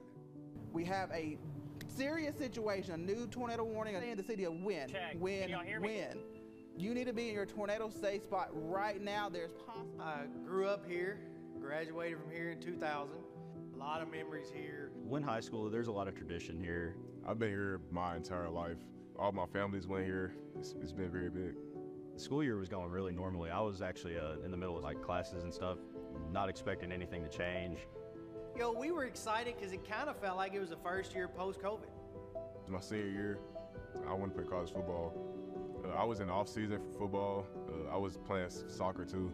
And we were really excited. Things were going along all the way up to March 31st. And the last thing in the world on our mind was having a tornado destroy our school and our kids yet again not having a normal year. That radar is showing you the hook echo that just now went through Wynn. That is a debris ball just to the east of Wynn. One of my maintenance guys called and he said, "You got to get down here." He said, "The school's gone." You know, the tragedies happen. You know, the storms hit. We had our moment of, you know, just breaking down. We can't stay in that moment. What do we do to help our community? I got a call from one of my buddies and he told me the turf was in his front yard from the football field. Right after I heard that the tornado hit the field and there's no football, I'm thinking, okay, what's the next step? Like, what are we gonna do? We were right out here on that field and there's debris everywhere. There's tile. It's the first time we really got to meet with the team. They got bulldozers behind there, bulldozing their school. You know, the kids look on their eyes is like, what kind of nightmare have I woke up to? It was a surreal feeling, something I'll never forget. We have to find a way to make sure our kids don't lose anything. They don't lose prom, they don't lose graduation. Obviously, with the field being nothing but gravel, we went to a church field for spring football practice because we didn't have turf. We've been out on the grass. We just kind of made the most of what we had. We could have easily sat back and just said, man, what do we do? But that's a testament to our leadership. It's a testament to our teachers, our students, to put in the extra work it took to get us to that point. Once the temporary campus got done, it was an easier transition. It was more of like a normal school feeling. They did a great job getting our facilities back. I was in pads. It was an amazing feeling to get on turf. From the difference from turf to grass, it was an amazing feeling. I always, you know, lived through the kids, and well, they were teared up. You know, it was a big deal for sure. Looking in that stance, seeing the Wynn community all back together, everybody that stayed through adversity, it was all a very come together moment.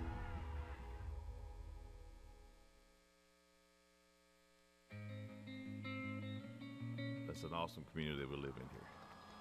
We're playing pretty good. So many fans packed out every game. And it's just not that they show up when there's loss or when there's grief. They show up for everything. That's what they do in Whitehall.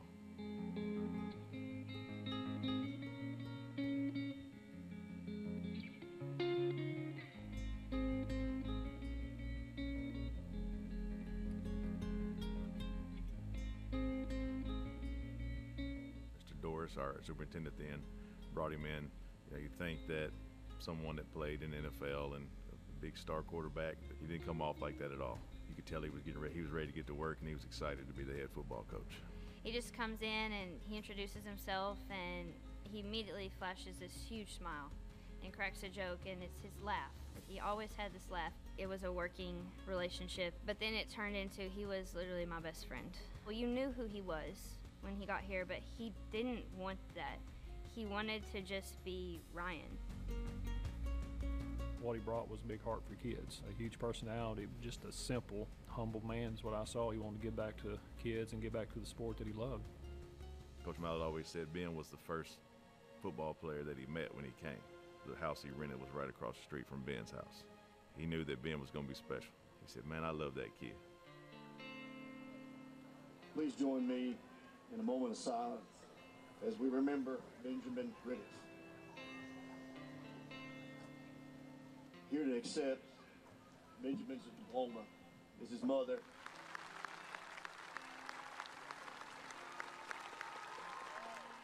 woke up that morning with some text messages and calls, and a couple of those calls were from Coach Mallett. When Ben passed away, that's when I really found out how close they were because of how bad it wrecked him. It changed him. It really, really did. I cared for him a lot. He was like my son, basically. It's tough. When you lose a kid like that and know that he was going to go off and do great things, and that one hit me hard. It's just sad seeing Coach Mallett react the way he did. He went on the field and hugged everybody on the field and started crying and told us all that he loved us. We all use each other to kind of piggyback on, try to look to each other for comfort. Everybody was there for each other.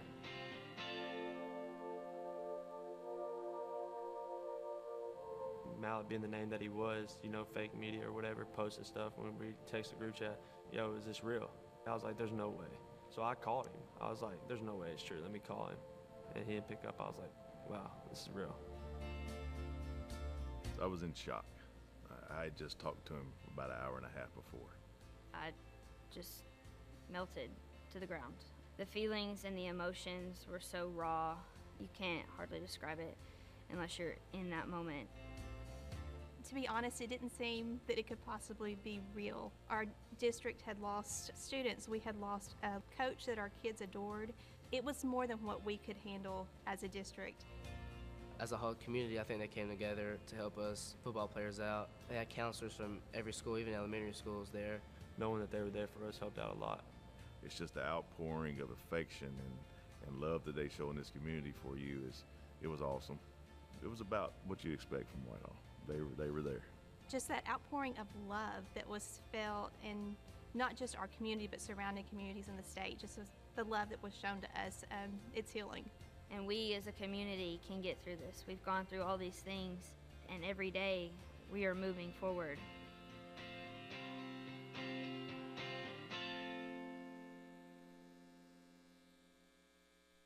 The Electric Cooperatives of Arkansas. Over 2,500 team members across 17 local electric distribution co-ops, powering homes, farms, and industries somewhere across Arkansas. We are the Electric Cooperatives of Arkansas. Power and people. You ready? All right, absolutely. Hands up, hands up, hands up, hands up, hands up, hands up. Let me see it, let me see it. It's the final game of championship weekend here in Hot Springs. It's a sold-out crowd. Here we go. Tip-off is set. Back with the right hand. Tie ball game. When you gonna wake up? Y'all gonna wake up when the season over? That's swung on, lifted high to right field. He's going back to the warning track. It's out of here. I can kind of look at people and tell that they doubt me.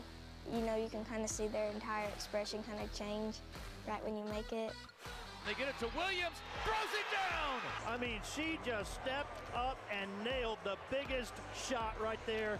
Hazel Walker, she at halftime would challenge anybody from the stands, and I never saw her beat. The sun is setting in Saline County, and we've got 4A baseball. A title's on the line. It's kind of just as simple as like a superhero putting a superhero suit on. Down to 10 seconds. Upside to Harris for 3. He rattles it home! Rester gives it off. Right side. The 10. 5. Walk the dog. Touchdown. I think that's what I enjoy most is just knowing that you're part of something more. Scottie Pippen wouldn't have been a Scottie Pippen at another school. I'd have just been another player. Center field. Deep goal. I realized that I could be a sports analyst. Trying to find a pass. Time has expired. He's going to throw it, and he's going to take it to the end zone. Spike to the end zone. It's batted away. The Brand Hornets are 4-time defending state champions in a classic of a state championship game. I'll quote you on that. Sports is so important to this state and the fabric of the state, and I appreciate Arkansas PBS doing all the state title games, and I can only think of the kids in small towns, and this is the biggest moment maybe in their sports careers, and they have that keepsake of having that game on TV to have with them the rest of their lives. Truly one of the unique stories in Arkansas sports history. When you go through something like that stirs your heart, you remember the people that stuck with you. I play guard and tackle, and I love hitting boys.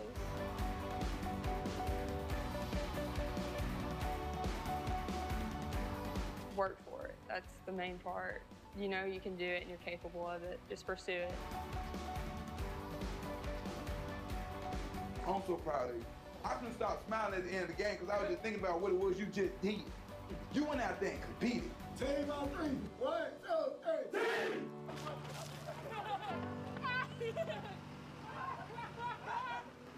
I see why coaches don't like you.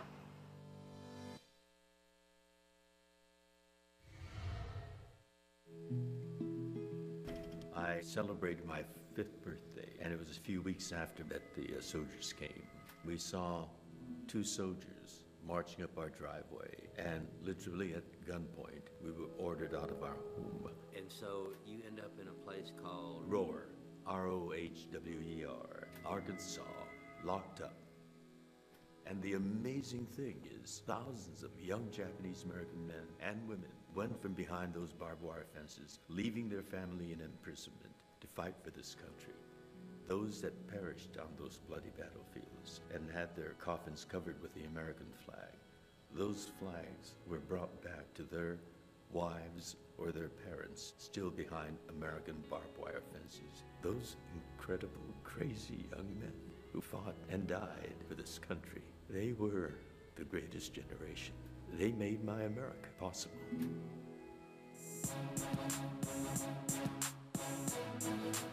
30 minutes left to decide this one. 42-6 Parkview on top as we head down to Tyler. He's got Coach Barner. Hey, Coach, obviously a rough first half. What's the message to the team now in the second week in a row you guys have to come back? Yeah, we just got to plug away one play at a time. You know, we're not going to quit. I mean, these guys got no quit in them, so they're just going to give it everything they can, try to stack a good play on top of a good play. This first possession out here on defense, just what kind of tone do you need them to set? Yeah, I mean, we got to get a stop, obviously. So we're going to play hard and do everything we can to get a stop and see if we can get a touchdown on the board. All right, thanks, Coach. Good luck out there in the second half. Well, as we mentioned, 30 minutes left to decide this, and Wes, quite frankly, it might just be 30 minutes as the mercy rule is in effect. We'll have a highlight for you, but it's pretty lopsided. Parkview all over the place. Yep, Parkview came out early, first turnover of the game. Cameron settles with the interception. We've seen a lot of settles.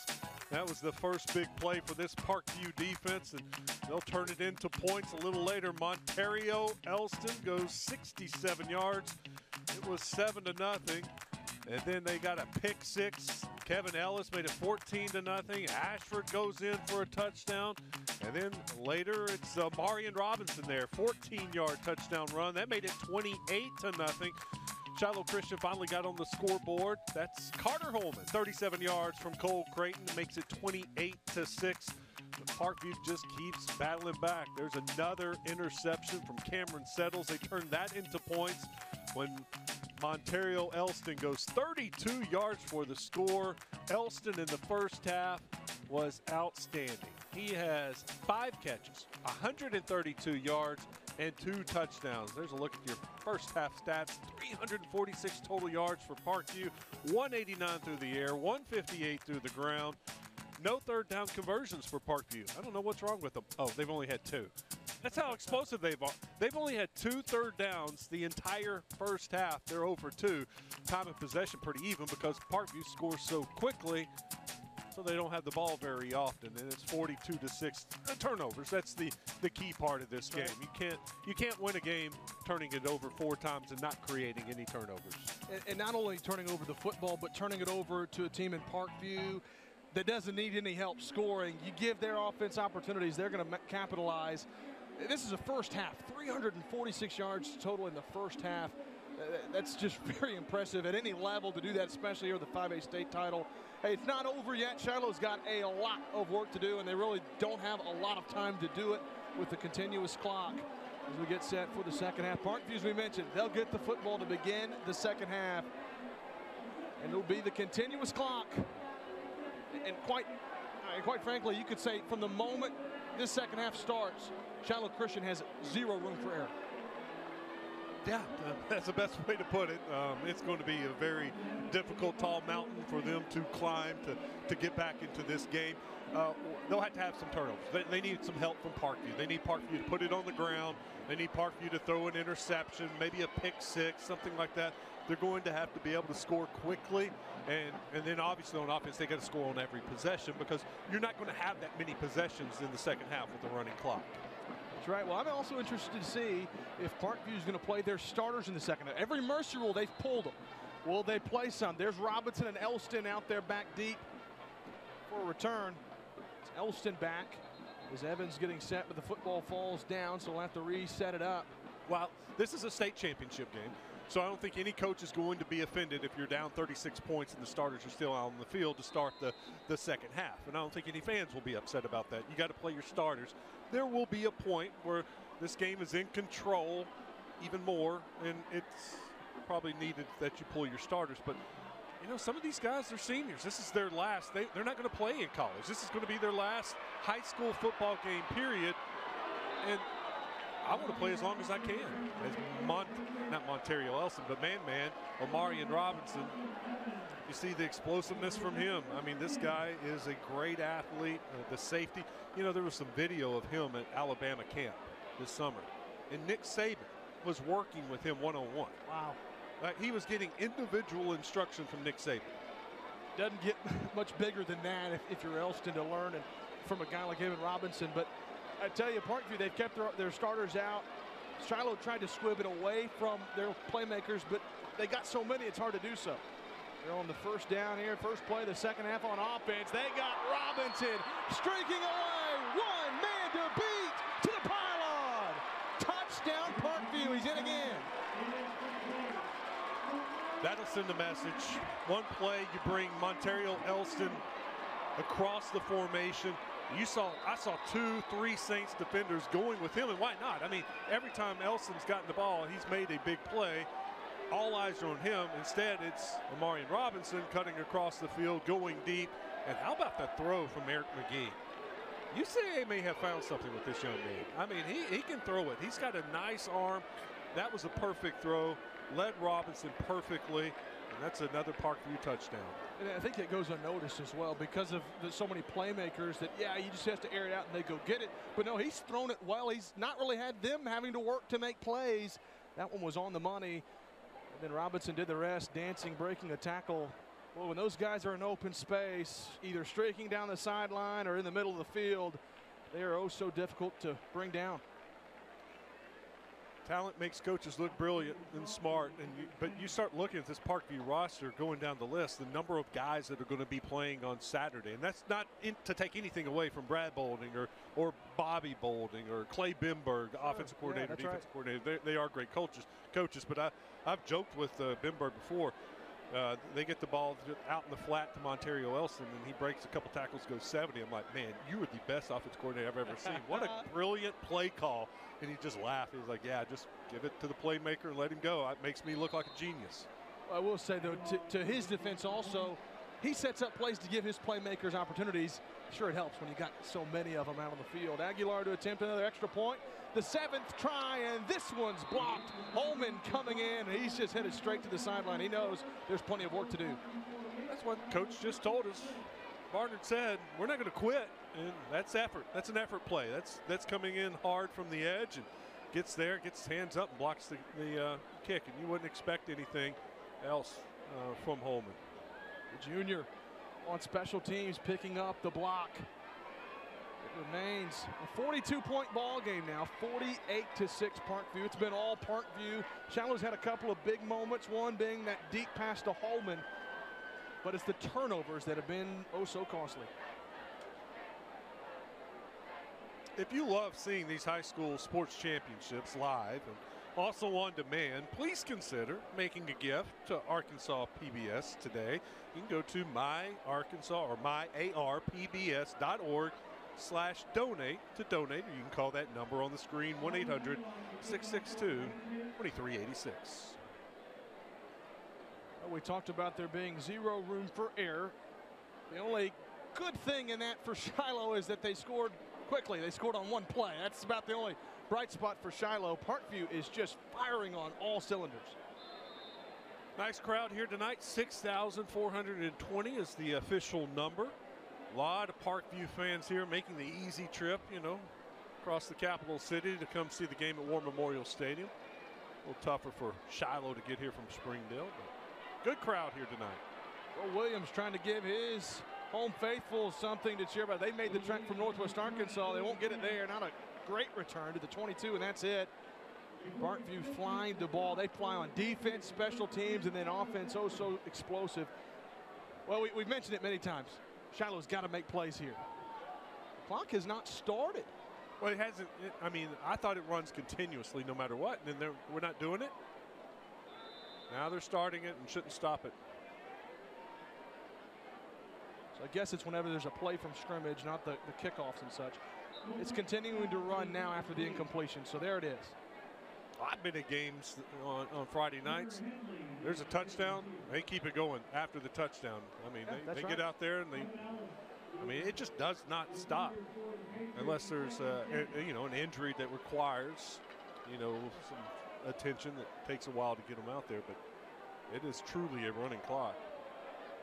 Cole Creighton still in at quarterback. He's going to give it off to Williams up the middle, and that front line of Parkview still hanging tight there, driving hard. That's not to say, there may be some games on Friday nights when that mercy rule's in effect. The clock operator may want to get home early, and they may not be doing it exactly to the letter of the rule, so maybe a little different occasion on some Friday nights.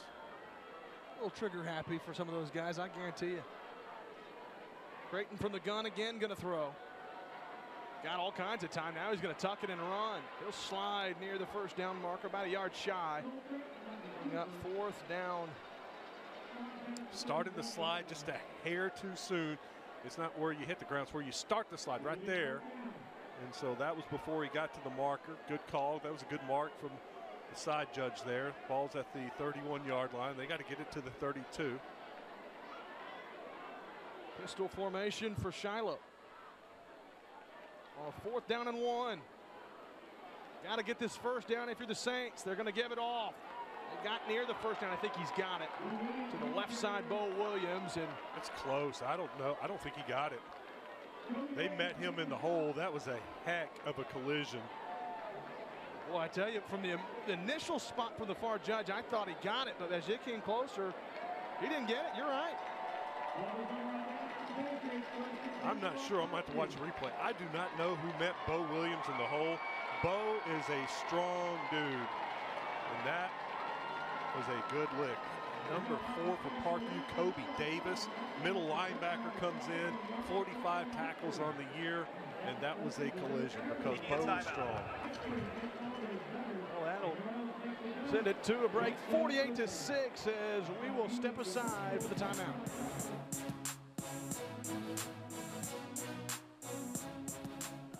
Broadcast of this championship game is made possible by Southern Loft is a proud sponsor of Arkansas PBS. It is our mission to tell your story by adding color with our furniture.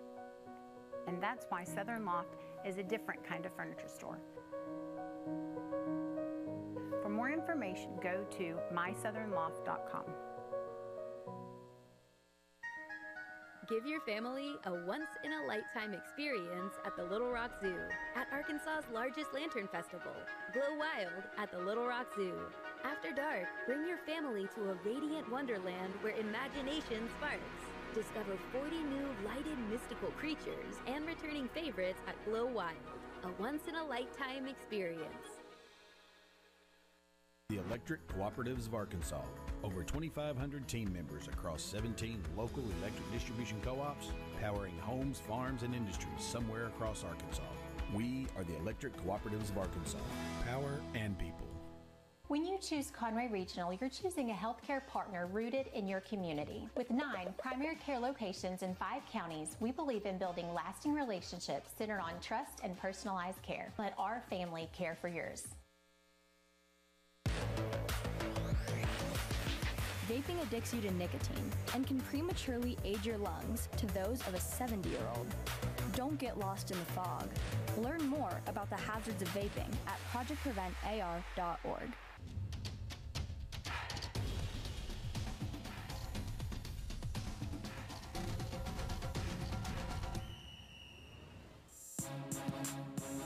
Get your live action photos from the game at myarpbs.org/photos. Grab free downloads. Have prints made. These are great championship keepsakes. myarpbs.org/photos. Well, out of this timeout, the clock stops, and we've given word, so the clock will only stop for timeouts and scores, and it will resume when the offensive series begins. If a score occurs, it will stay stopped until the first down play clock is initiated, and then will continue until a timeout or score. Probably need to send that out to all the scorekeepers across the state, because I know I've been in some games where that thing starts and it doesn't stop until they're hitting the bus. There's no stopping it. The turnover on downs, man, you got an eagle eye. You saw that, the fourth down stop, Parkview defense and all. I mean, every facet of the game, they are playing at a high level. McGee hand it off at the middle, and we're going to have a flag. Looks like someone might have jumped early. Shiloh did it again, where their defensive lineman. Offense, 5-yard penalty, remains first down. In unison will change their gap, and when they do that and they all jump at once, it's hard for an offensive lineman. You got to be really focused and know that it's coming and not move. And sometimes teams have been known to make a little noise when they do that. That will cause the offensive lineman to jump. We saw that. Saw that in the Alabama-Auburn game. I don't know if you saw that going on. There's an Auburn player that clapped in the backfield that caused a fumble by Alabama in a game. So you see that happen a lot at all levels. Sometimes they don't catch it. Well, I was watching one of the games on, I think it was the SEC game, and they said once the offensive team has set that their one of their signals to snap the ball is a clap or a double clap, defense can no longer do that. Right. They can't do a clap for a signal on defense. That's the offensive signal. You can't do that. So they're going to give it off to Ashford up the middle. He'll get a couple. He's up second down and long. You know, something we haven't mentioned, and I may eat my words for this later, really haven't been a ton of penalties from either side. Just a handful of false starts and face masks.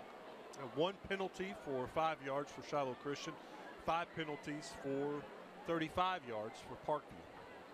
They had one holding call, and I think the rest were all pre-snap fractions. In the face mask. The face mask. And that was the 5-yard variety. That's right. Well, here we go. It actually is third down and 12 from the gun. McGee, the twins to both sides, going to throw. Into the flat, he's got Elston. Who else? Makes a man miss, makes a couple. Hit from behind. He's going to be shy of the line to gain. I don't know how he does it. I mean, look here. How many Saints are there to make the tackle? There's one. There's two. He goes left. They both miss. And it's a guy from behind that makes the tackle finally. Catches him from behind. Well, a rare tackle from behind, because if he's got his jets on, you're not catching him. But there he's trying to pivot, make us plant foot, get him from behind. Fourth down. Power formation. McGee under center. Gonna fake the handoff. Gonna keep it. Pass play. Right side. End zone. Touchdown, Kyrick Folks. I was told Bobby Petrino's in the house. If he is, that's a Bobby Petrino play. They ran it right here at this stadium, called it cowboy to Ryan Mallett to Chris Gregg. That's right. And, I mean, he ran it to perfection. Hides the ball. It's like he hands it off. Stands there calmly, lets his tight end come free, zips it down the field. Touchdown, Parkview. You can't blame Shiloh. They're just trying desperately to stop that run up the middle. They think for sure it's coming. Play action to fake, and McGee executed perfectly, and Folks did the rest as the extra point from Aguilar is up and good. It is 55-6. I asked, and Troy Mitchell delivered. I was wondering what the largest margin of victory in a state championship game is. It's 60 points. Junction City beat Desart 60-0. Right now we're at 55-6, so we're not quite there. It's a 49 points, so they're 11 points behind, a couple of scores. But this one is all Parkview tonight. Really, well, I say that from the beginning, it was kind of back and forth. Shiloh got a big stop after they got forced to 3 and out. They got that field goal. Yeah, that's right. And then it just really got away from the turnovers is what you could key in on. You could say that Parkview just forced them and they're that good, and that you could argue that, and certainly wouldn't be wrong. But Shiloh has not helped themselves trying to make plays. Too many turnovers, and Parkview's run away with this one. Aguilar's getting a workout tonight. All the extra points. And he even got to kick a field goal. He also handles all the duties on the kickoffs. Shiloh Christian, about 21 minutes left in regulation. This one's all but in the books. Kick it off. It'll be Bo Williams back deep. Wants a big return. He's going to take it down the sideline. Breaks one tackle. He'll lunge forward to the 35. What a hard-nosed run for the senior. Hey, he's had a great career here at Shiloh Christian. Great running back, had great stats in the title game last year. Pleasure to watch Bo Williams. He's got 13 carries tonight for 33 yards. Been tough for him to get going in the Saints offense. Parkview's defense has just been outstanding, just like they have been all year long. People talk about their offense, but this defense giving up on average about 10 points per game. It's tough to run on them. They came into the game giving up 2.15 yards per carry. Tonight it is, I'm sure it's close to that. Creighton's going to throw here on first down, and he is flushed and throws it away. I guess that it was close to that. It is exactly that. They're averaging 2.1 yards per carry, the Saints are tonight. So it's right on the average of Parkview. Consistent there for the defense. It just goes to show you, you know, this is a team that, and no knock to other teams in 5A that they've played, but you know, a team that would be fun and could put against other teams in the state. You mentioned it could be the top team in the state, and they're doing this at this level on this stage. It's very impressive. The closest game they played all year was against Bryant, at Bryant, and beat Bryant. Clock rolling, 5:33 remaining in the third. Creighton going to throw on second down. Flushed, in trouble.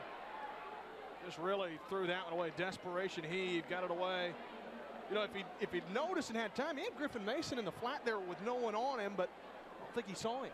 Well, the man defending on him saw the quarterback scrambled and came up to tackle Creighton. And by that point, he was running for his life and then saw the additional defender coming and just got rid of it. Did not see that he was wide open. But that's what pressure does to a quarterback. And then once you're under pressure all night long and you get hit all night long, you start making bad decisions. That clock in your head speeds up, like, I got to get rid of the ball, they're coming. It impacts. That's why it's so valuable to get pressure on the quarterback early and often. Parkview jumped to the snap that time. Mason trying to make some plays in the open field. On third down, he gets a little bit. Still going to be shy by about 6 yards. It's fourth down and 6 to go. They're going to be punting the football away. They are. Marion Robinson's going back in the punt formation. Looks like Penny's back there with them. Both of those guys have returned a punt this year for a score. Griffin Mason to punt the football away. For the third time today. It's a low line drive kick. And if it's fielded, it's too far out of. That's a great kick. Great kick. Kicked it out of bounds, smart. Doesn't let Robinson return it. Couldn't ask for anything better than that right there. The low line drive from our angle, I didn't know was so far out of bounds, but I thought, boy, if you give Robinson time to run, that's not good. But Griffin Mason knew what he was doing. Kicks it way down to the 20. Well, the 19's where they spot it. Parkview got this one well in hand. Trying to chase that 60-point record in a state title, the largest win. I wonder what the most points scored in a championship game are. You know, Junction City put up 60. That's right. I bet there have been some 70s. Most points scored in a state championship game. Most points scored in a championship game. Got our crack crew working on that now. Oh, the center jump. No, it was the right guard. And it was the same thing again. It's Shiloh defense, 73. Full start. 74, Offense. 73. Penalty. 73 points, most scored in a championship game. Well, Parkview's going to try to chase it tonight. That was way back in 1949. Well, that's just the other day. 51-24, 74 years ago. Goodness gracious. Ashford gets the call on the carry this time on 1st and 15. Couple yards, not a whole lot. Clock continuing to tick. 3:05 remaining in the third. I don't think Parkview's going to score 3 more touchdowns. I think that record's safe tonight. I imagine they're going to keep handing off the football and put this one to bed. But I tell you what, those 2 running backs, Ashford and Settles, they can go. They'll give it to Ashford again. Back-to-back carries for Jaden Ashford. It's a good push back to the original line of scrimmage, but this brings up 3rd down and 10.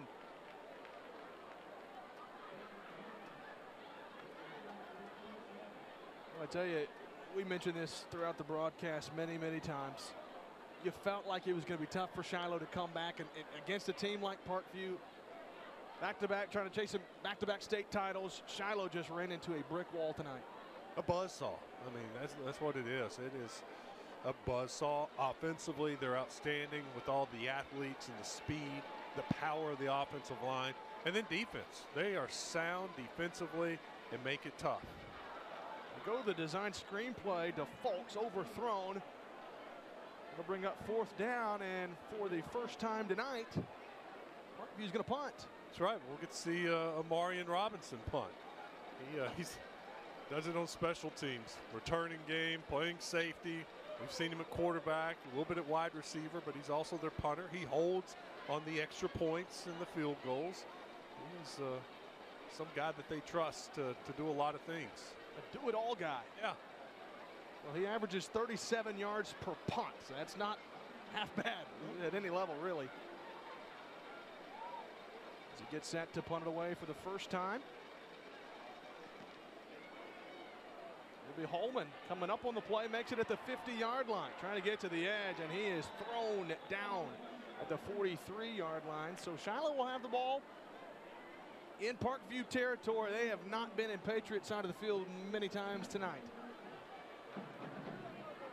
No, even the one touchdown that they have, that was a long throw, 37-yard throw. So they got it down to the 37.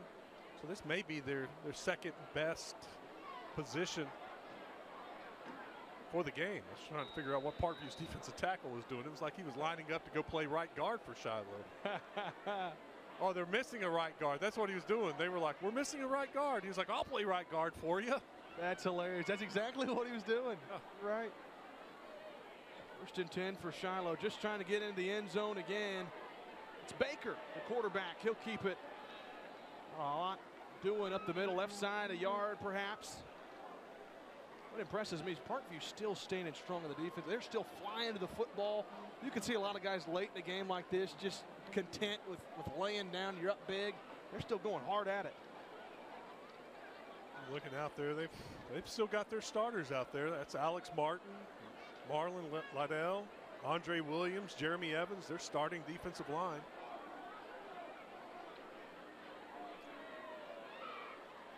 Shotgun formation for Baker.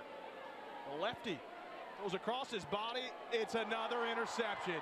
Tipped around and picked off for Parkview. Omar Anderson, the senior, with his first interception of the year. Got a little help there on the carom, and Parkview takes it away. Yeah, I thought Parkview had the third quarter. Another player that was going to pick it off, and then it pops up in the air, and Omar's there to get his pick. 55-6, Parkview's got it back. We head to the fourth quarter. 15 minutes are left in the books.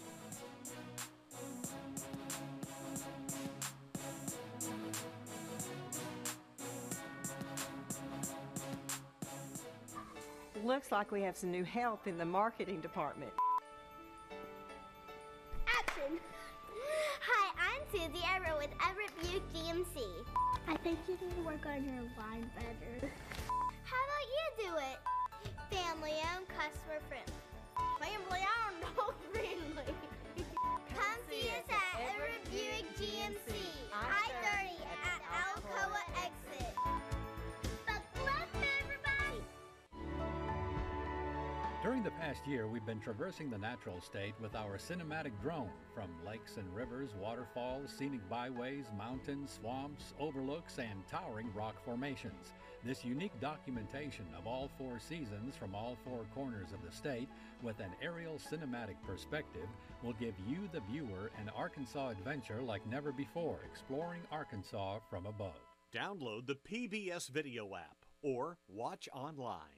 Is there a program you'd like to watch again? Maybe a performance you didn't get a chance to see? Well, now you can with PBS Passport, a terrific member benefit that lets you stream more than 1,000 hours of PBS and local programming on your computer or through the PBS app on your phone, tablet, smart TV, or streaming device. All your favorites wherever, whenever you want.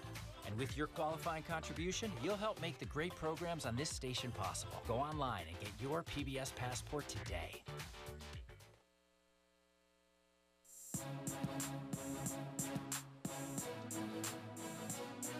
Join the football conversation on social media. Use the hashtag ARPBSSports. Well, Tyler Cass is down on the sidelines. We'll get a quick report from him before we begin the fourth quarter. Yeah, guys, you might have heard of a turnover chain. A lot of teams have something to celebrate a turnover. Parkview, they've got this whole outfit. It's not just for turnovers, it's for any big play. So, you know, it's gotten a lot of work out today. They figure they might as well give me a shot at it, too. Tyler, I love it. Get the turnover chains on.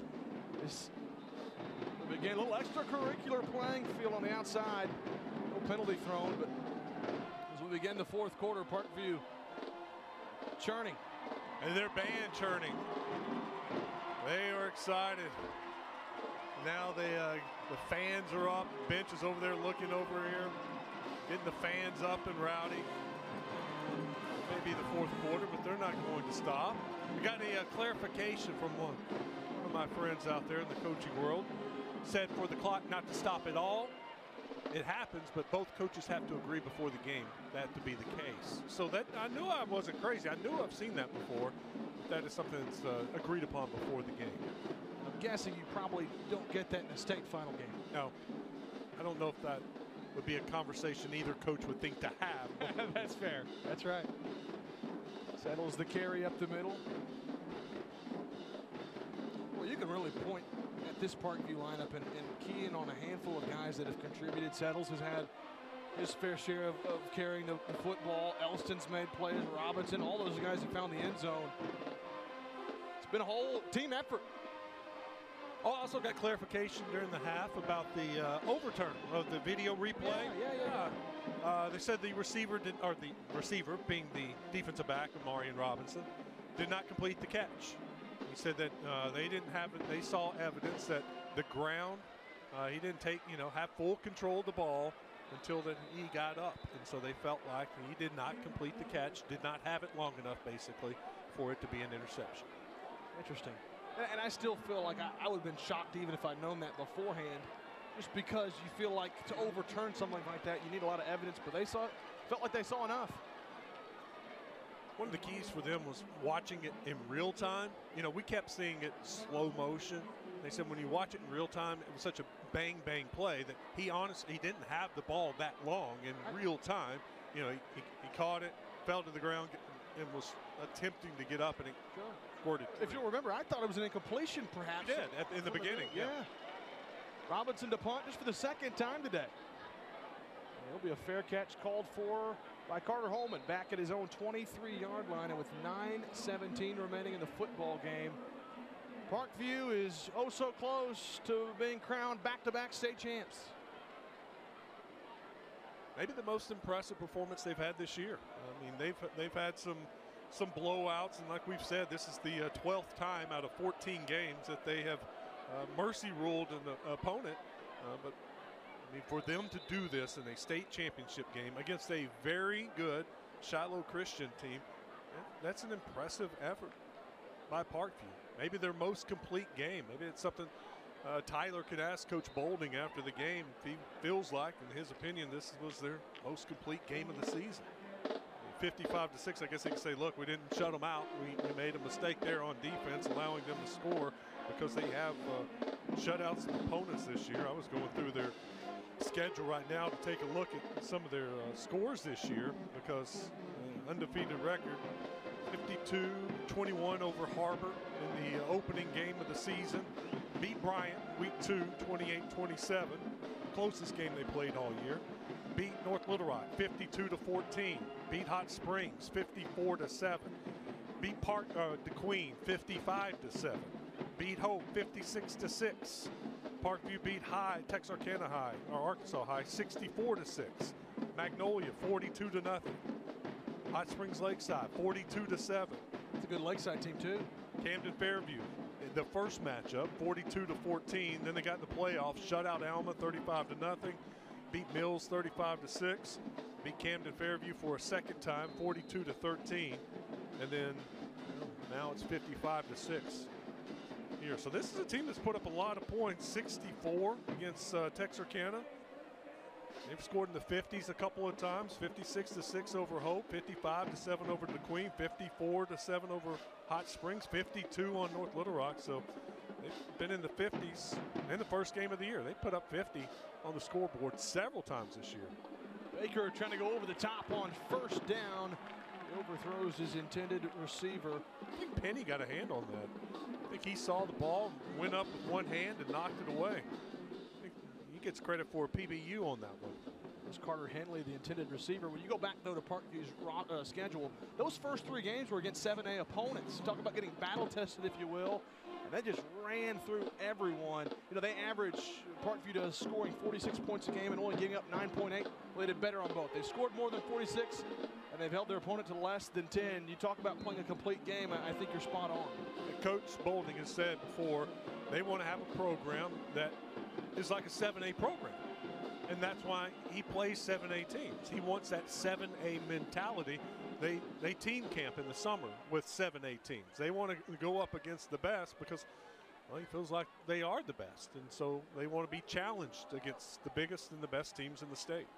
That prepares them for games like tonight. 3rd down and 3 for Shiloh with 6.5 to go. Bo Williams to carry again. First down yardage. Tell you what, Bo's still running hard. There's no quit in that young man. Well, this is his last football game of his high school career, and so he wants to make the most of it. When there's time on the clock, he's being sure he's going to make the most of it. Well, he's going to play on Saturdays. It may be at the Division II level, but there are teams that have already offered him, and he'll make a decision on where he wants to go. But Bo is a fantastic runner, and I've enjoyed all season watching him run. Well, and most people get a good chance to watch him inside the state of Arkansas because all his offers have come from schools inside the state boundaries. UAPB's offered him a preferred walk-on at Arkansas State, and then he's got Arkansas Tech, SAU, OBU, and Harding. Those are all pretty good programs at the Division II level. Oh, by the way, Harding won today, and they advanced 7-6. They scored on a quarterback sneak late in the 4th quarter. Extra point gave them the victory. They held on and got a stop. And they won 7-6 and advanced to the Final Four for the 2nd time in program history. How about that? A defensive battle. Baker's the quarterback this time, goes up the middle. It was 2 of the best defenses in D2 playing each other today, so not a surprise that it was a low-scoring game. But Harding had a long, Harding-like drive in the 4th quarter, ate up like 7.5 minutes. And they chew up the clock, go down there, and score the winning touchdown. A lot like, what was it, an Iowa-Illinois matchup or whatever, that low-scoring defense against defense. Hey, some people really like that. We got a low-scoring game in the Big Ten Championship. Michigan playing Iowa. Of course, Iowa's got a great defense. It's only 10-0 at the half. Iowa doing a good job of slowing down that Michigan attack, but not able to put any points on the board. 3rd down and 4. Baker going to throw. The 2nd time today. Nice tight spiral. Threads the needle. Still on his feet all the way down to the 10-yard line. That's Cohen Beach, the freshman.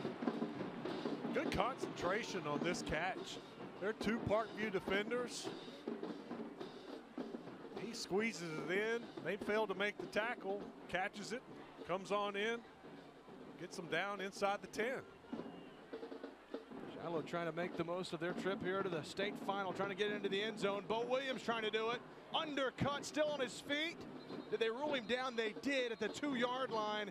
He's wanting to say he wasn't down, but there's a defender underneath you, and they're keeping your knee from hitting the ground. They're going to call it. Bo wants another touchdown. He's got 40 touchdowns this season, 37 on the ground, 3 receiving. He wants to, one more time in his high school career, find that end zone. They'll get a chance. They give it off up the middle, and he is stood up right at the line of scrimmage. Nowhere to go for Bo Williams, and he won't get it, at least on that carry. The Parkview defense has pride. They don't care. They're up 50 points. They want a goal line stand right here. I think really for Shiloh, it's more about pride, just trying to get some points on the board before this one comes to an end. Parkview, it's been all Parkview, but Shiloh's trying to pound it in there once more. They've only done it once on a touchdown to Carter Holman. 3rd down and goal from the 2. Baker's the quarterback. Williams the tailback. From the gun, they'll give it to Williams. Makes a man miss to the end zone. A touchdown to Shiloh. That's Bo Williams in. Good, tough running. Made a guy miss. Good cutback. Gets in the end zone. Getting hugs from his teammates. They know how much that meant to him. Good to see him get into the end zone in his last game. You love to see that. What a great cut from Williams. A hard-nosed run. He broke 2 tackles, a 3rd tackle just to get into the end zone. Well, depending on what happens moving forward, very well could be Williams' last carry of his high school career. We'll see. He may go here on the 2-point conversion. We'll see. I bet he wants it. Shotgun for Baker. Whispers in Williams' ear. You wonder if he's going to it. The play clock is expired. Parkview's coaches are like, and it expired for like 4 seconds. and everybody's like, what's going on? 5-yard penalty, retry. While Baker was whispering in Williams' ear, he should have been snapping the football. Well, they didn't know the play. And I bet the play was going to Bo. He better know the play if you're about to hand it off to him. So now the 2-point try will be from the 7, or around the 8, I guess.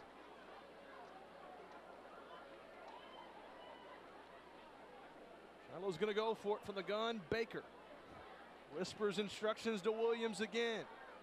Going to go a little option play to Williams, and it's blown up. He's still got the football on his feet. Patriots everywhere, and they finally bring him down to the 11. The 2-point try fails. It's one of those defenses, and that's a great example. It's like Parkview's playing with 12 or 13 guys on the field. They just swarm. They're everywhere. You break a tackle, there's another one. You break a tackle, here comes another one.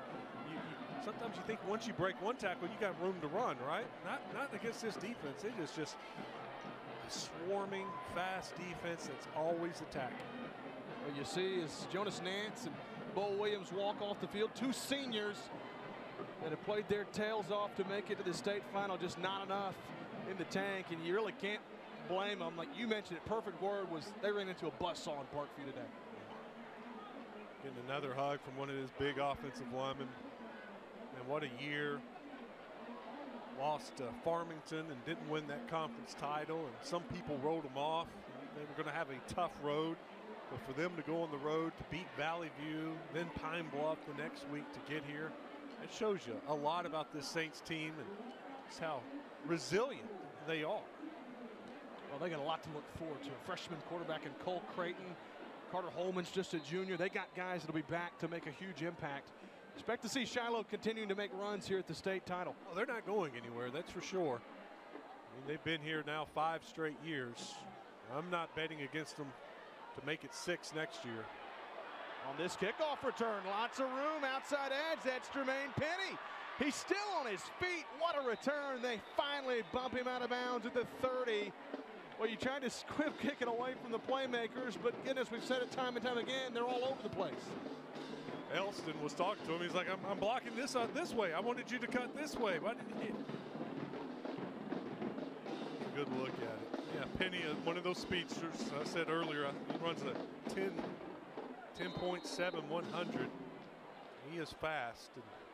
And when he got in the open field, you could see how quick he was.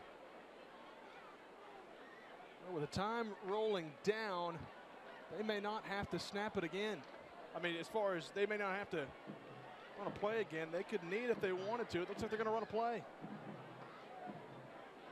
New quarterback in. They're going to hand it off up the middle. Yeah, I noticed they were pulling some guys in off the bench. That's Emmanuel Bunting, the quarterback. Yeah, he's their true backup. Of course, Amarian Robinson's played some quarterback, but I think Bunting's maybe their quarterback of the future. He's a sophomore, so he's got 2 more years after this. And what a great career for Eric McGee. You know, last year he was the state tournament MVP or the state finals MVP. Back-to-back championships as a junior and senior as the quarterback for Parkview. He is, man, he's been outstanding. I think UCA got maybe a little sleeper in him. I don't think he gets enough credit at Parkview for what he does. Bunting going to give it off to Kobe Davis, the senior left side, inside the 29-yard line with 1 minute and 11 seconds to go. They're going to snap it one more time. One more time. That was just, I think that we'll have our MVP announcement in a little bit. Who would you vote? Who would you cast your vote as the MVP of this game? I think when you look at how explosive he was and fun to watch, Elston. I think you got to Montario Elston. We're unanimous. It would be an easy pick for me. He was a game changer tonight. He's been doing it all season, and he was entertaining. I mean, if you just tuned in to watch this football game, he had you on your edge of the seat. There were a couple of wow runs and wow moves that you're just like, man, what a player. Kobe Davis doesn't want this one to end just yet. Into the end zone, touchdown, Parkview, but there is a flag. Dropped it on the 12. May have been a receiver holding downfield. And sometimes, Wes, when you have big explosive plays like that, you wonder, was it the hold that allowed that to happen? And a lot of times it is. First angle I saw, I couldn't see anything around the 12-yard line. We're looking over at the Shiloh bench. Of course, they want to accept it. Here's a replay. During the run, holding, offense. 10-yard penalty from the spot of the foul. After the play, unsportsmanlike conduct. Offense, 15-yard penalty. The first down, Parkview. Third down, Parkview. There's a good look at it. You got number 23 right there. Actually, it occurred about the 20-yard line. And it did. It kept that cornerback from coming over, and I hope they didn't call it for that. Celebration, was that just a celebration, why they called that? I didn't see. I'm not sure. So not only wipes it off, they're going to tack on 15 more. Not that it really matters, but one more play. I guess they may not even snap it. Will they even have to snap it? No, they don't even have to snap it. They're going. I mean, that's a good move. Coach Bolden got his Gatorade bath, and they're going to go meet at midfield and shake hands. 55-6. Parkview knocks off Shiloh Christian as the clock expires. Little Rock Parkview back-to-back 5A state champs as they knock off Shiloh Christian here in the 5A final. We'll continue here with our post-game players, MVPs, and some interviews. We'll be right back. You're watching the Centennial Bank State Football Championships on the Arkansas PBS Sports. Hi, I'm Eric Gorgeous from A Craftsman's Legacy. Yeah, let's make it happen, man. All right, let's get to it. All right. Yeah, let's rock and roll. I like flames. I cannot stress enough how hot it is. That's beautiful. Show your love for Create and its commercial-free programming by becoming a member of your local public television station. Simply call the number below or visit createtv.com to make a donation. It's viewers like you that make Create possible. Thank you. Broadcast of this championship game is made possible by the Electric Cooperatives of Arkansas. Over 2,500 team members across 17 local electric distribution co-ops, powering homes, farms, and industries somewhere across Arkansas. We are the Electric Cooperatives of Arkansas. Power and people. When you choose Conway Regional, you're choosing a healthcare partner rooted in your community. With 9 primary care locations in 5 counties, we believe in building lasting relationships centered on trust and personalized care. Let our family care for yours. Vaping addicts you to nicotine and can prematurely age your lungs to those of a 70-year-old. Don't get lost in the fog. Learn more about about the hazards of vaping at projectpreventar.org. Give your family a once-in-a-lifetime experience at the Little Rock Zoo, at Arkansas's largest lantern festival. Glow wild at the Little Rock Zoo. After dark, bring your family to a radiant wonderland where imagination sparks. Discover 40 new lighted mystical creatures and returning favorites at Glow Wild, a once-in-a-lifetime experience. Southern Loft is a proud sponsor of Arkansas PBS. It is our mission to tell your story by adding color with our furniture. And that's why Southern Loft is a different kind of furniture store. For more information, go to mysouthernloft.com.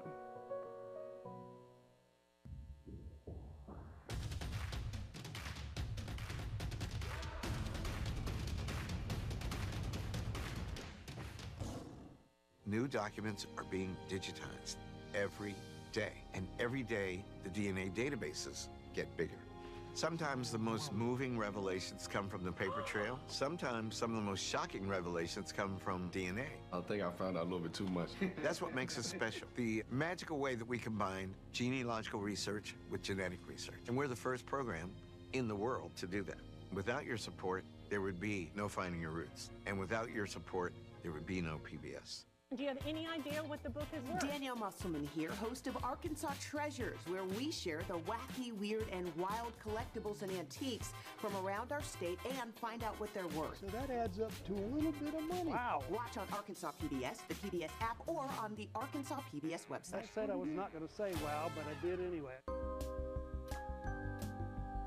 A real-life mystery in Mulberry Springs. Who is Sammy the Sloth? My science teacher is a robot. You've got to be kidding me. Troublemakers from another planet. From another planet? We're on the case. Thank you, Mystery League, for solving this mystery.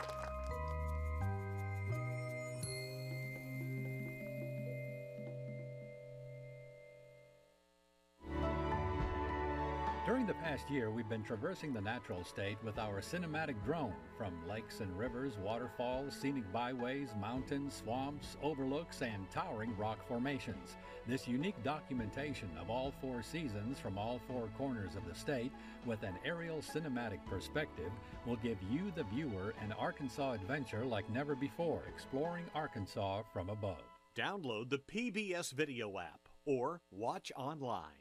I think it's important for Arkansas PBS to have sports because it provides sports on a greater platform to the entire community. And it also gives people in various other communities an opportunity to see other schools and other athletes and to have a greater appreciation for not just their own community, but the sports that are available across the state of Arkansas. There are so many lessons that sports provides, and it's one of the reasons why it's so important to the next generation of athletes coming up. For students, it's always more fun to include the arts when you're learning. I mean, just to have expression, to see different forms of entertainment, it always just makes it more fun. And when I heard that my mother was recording different sections that teachers were gonna see, I was excited for the students who will get to use it in their classroom.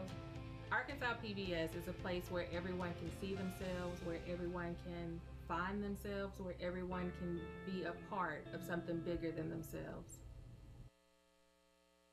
Hi, this is Christopher Kimball on the set of Milk Street Television.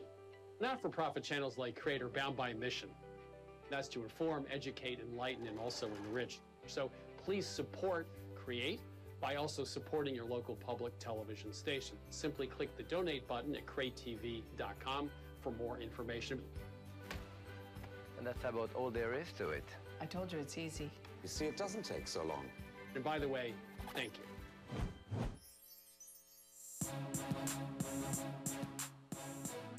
Little Rock Parkview wins it 55-12 over Shiloh Christian to claim back-to-back 5A state titles. I'm JB Brazil alongside Wes Moore. We've had Tyler Cass on the sidelines. Wes, it was Parkview really from the get-go, and they never stopped. No, Parkview rolls, and the stats indicate that. You see them holding up that trophy, holding it high. Coach Bolding right there in the middle with all those guys. Back-to-back titles. Look at that smile on Coach Bolding. It's all about the kids for him. I know he's so happy for those guys. It's an excited group. To wait so long and then to get to do it back to back, that's got. And we had him on the radio last week on the zone, and I asked him the difference in the feeling from last year to this year, because last year there was a lot of pressure because they'd never done it. Now to go back to back, what's that feel like? And just every year's special. Every year is just it's different. It's a different group of kids because you had some seniors that left and some younger guys that stepped up this year. But you see the stats, and it tells the story. 444 total yards to 217. Shiloh got some yards through the air, 2 big plays really, throwing the ball. Parkview had 270 passing, another big game for Eric McGee. The one stat that's not on there is turnovers. Yep, that's right. It was 5-0. Parkview wins that battle 5-0, and they scored a touchdown off of all 5. One of them picked 6, but they got 35 of their points off the turnovers. And you said it tells the story. I was going to lead into that with those turnovers. Definitely the difference in the game allowed Parkview to run away. They win it 55-12 over Shiloh Christian. As we look here, Wes, a fun game. Parkview really had a lot of highlights, but Shiloh Christian had a couple themselves. Yeah, it starts with defense. One of those turnovers right there. Cameron Settles, playing cornerback, picks it off early in the game. Had a pick 6 later on. This is one of the touchdowns early in the game. That was Ashford. That made it 21-0. Later on, Amarian Robinson picks it up. Scoop almost scored, but very next play, they give it to Robinson, and he scored anyway to make it 28-0. Shiloh Christian late in the second quarter finally gets on the board. That's Carter Holman, 37 yards, 28-6. But Shiloh Christian, Parkview, I should say, right before the end of the half, just bam, bam, 2 quick scores. Eric McGee had a 1-yard plunge, and then there's Montario Elson, goes 32 yards, 42-6 at the half. They came out and scored on the first possession of the second half. Montario Elson had gotten his, and then that was Omarion Robinson.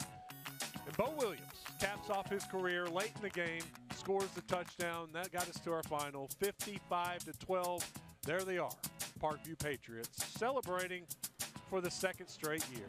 55-12, and Tyler is down on the field. He's got the winning coach, Coach Bolding. Yeah, congrats, Coach Bolding, putting together a game like this. 55 points, I think 35 coming off turnovers. That complete of a game in a state title. What does it say about this team? We really challenged them all week, to come out and play their best game. They haven't been able to play 4 quarters in many games this year, and, they got to play at least 3 tonight. And they were, those seniors that we got, man, have just been the nuts and bolts of our whole team, and just kept this group together and kept them focused all year. And so, man, I can't say enough about them.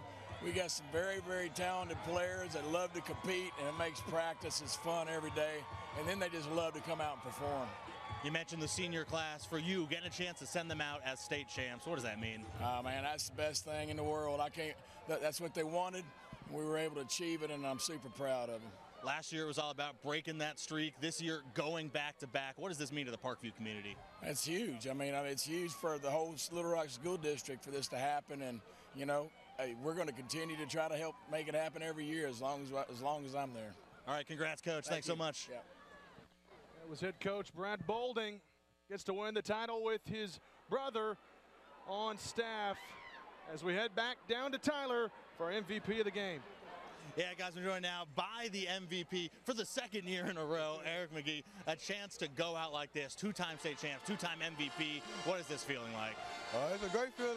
We done put in the work all season, and it's finally paid off again. So, we're just going to go to the locker room and enjoy it, and we're going to cherish this moment for the rest of our lives. What does this mean just to the Parkview community, Little Rock as a whole, you guys going back-to-back? I know it definitely means a lot to all the community out there. So we made it happen for them. And they encourage us, they support us. We see the big crowd out here. They out here supporting us, so we're grateful for them to be out here for us. Obviously, a lot of points put up on the board today, but the offense, defense had a big hand in that too. Just this team as a whole. How complete are you guys? Oh, we real complete. I say we got the best offense and best defense in the state. And yeah, that's it. All right, congrats, man. Thank you. Well, not only is Parkview back-to-back state champions, Eric McGee back-to-back state championship MVP. as he claims it once again, 10 of 14 passing, 2 touchdowns as you saw. He celebrates with friends, family, and coaches. The final game of this weekend, but there are still some more state championships to be decided next weekend. This weekend was a lot of fun, but really looking forward to next weekend for the 4A and the 3A state title. You know, we've had every team that's won so far the state championships finished off a perfect year, undefeated. Parkview, Fayetteville, you had Rector, Bigelow, and then Greenwood last night. So every team so far has finished off a perfect season. Will it continue next week? Possibility. I think Harding Academy has a chance. Boonville has a chance. Yeah. So both Prescott's got a loss, and Rivercrest has a loss. So yeah, it could continue next week with Harding Academy and Boonville. Wow, we will have to wait and see. That'll be 1 week away. Tune in for us on that broadcast then. But for tonight, that's going to do it. Parkview knocks off Shiloh 55-12. So for the rest of our production crew, JV Brazil alongside Westmore and Tyler Cass saying so long from the capital city here at War Memorial, where Parkview is back-to-back state champions. You've been watching the Centennial Bank State Football Championships on Arkansas PBS Sports.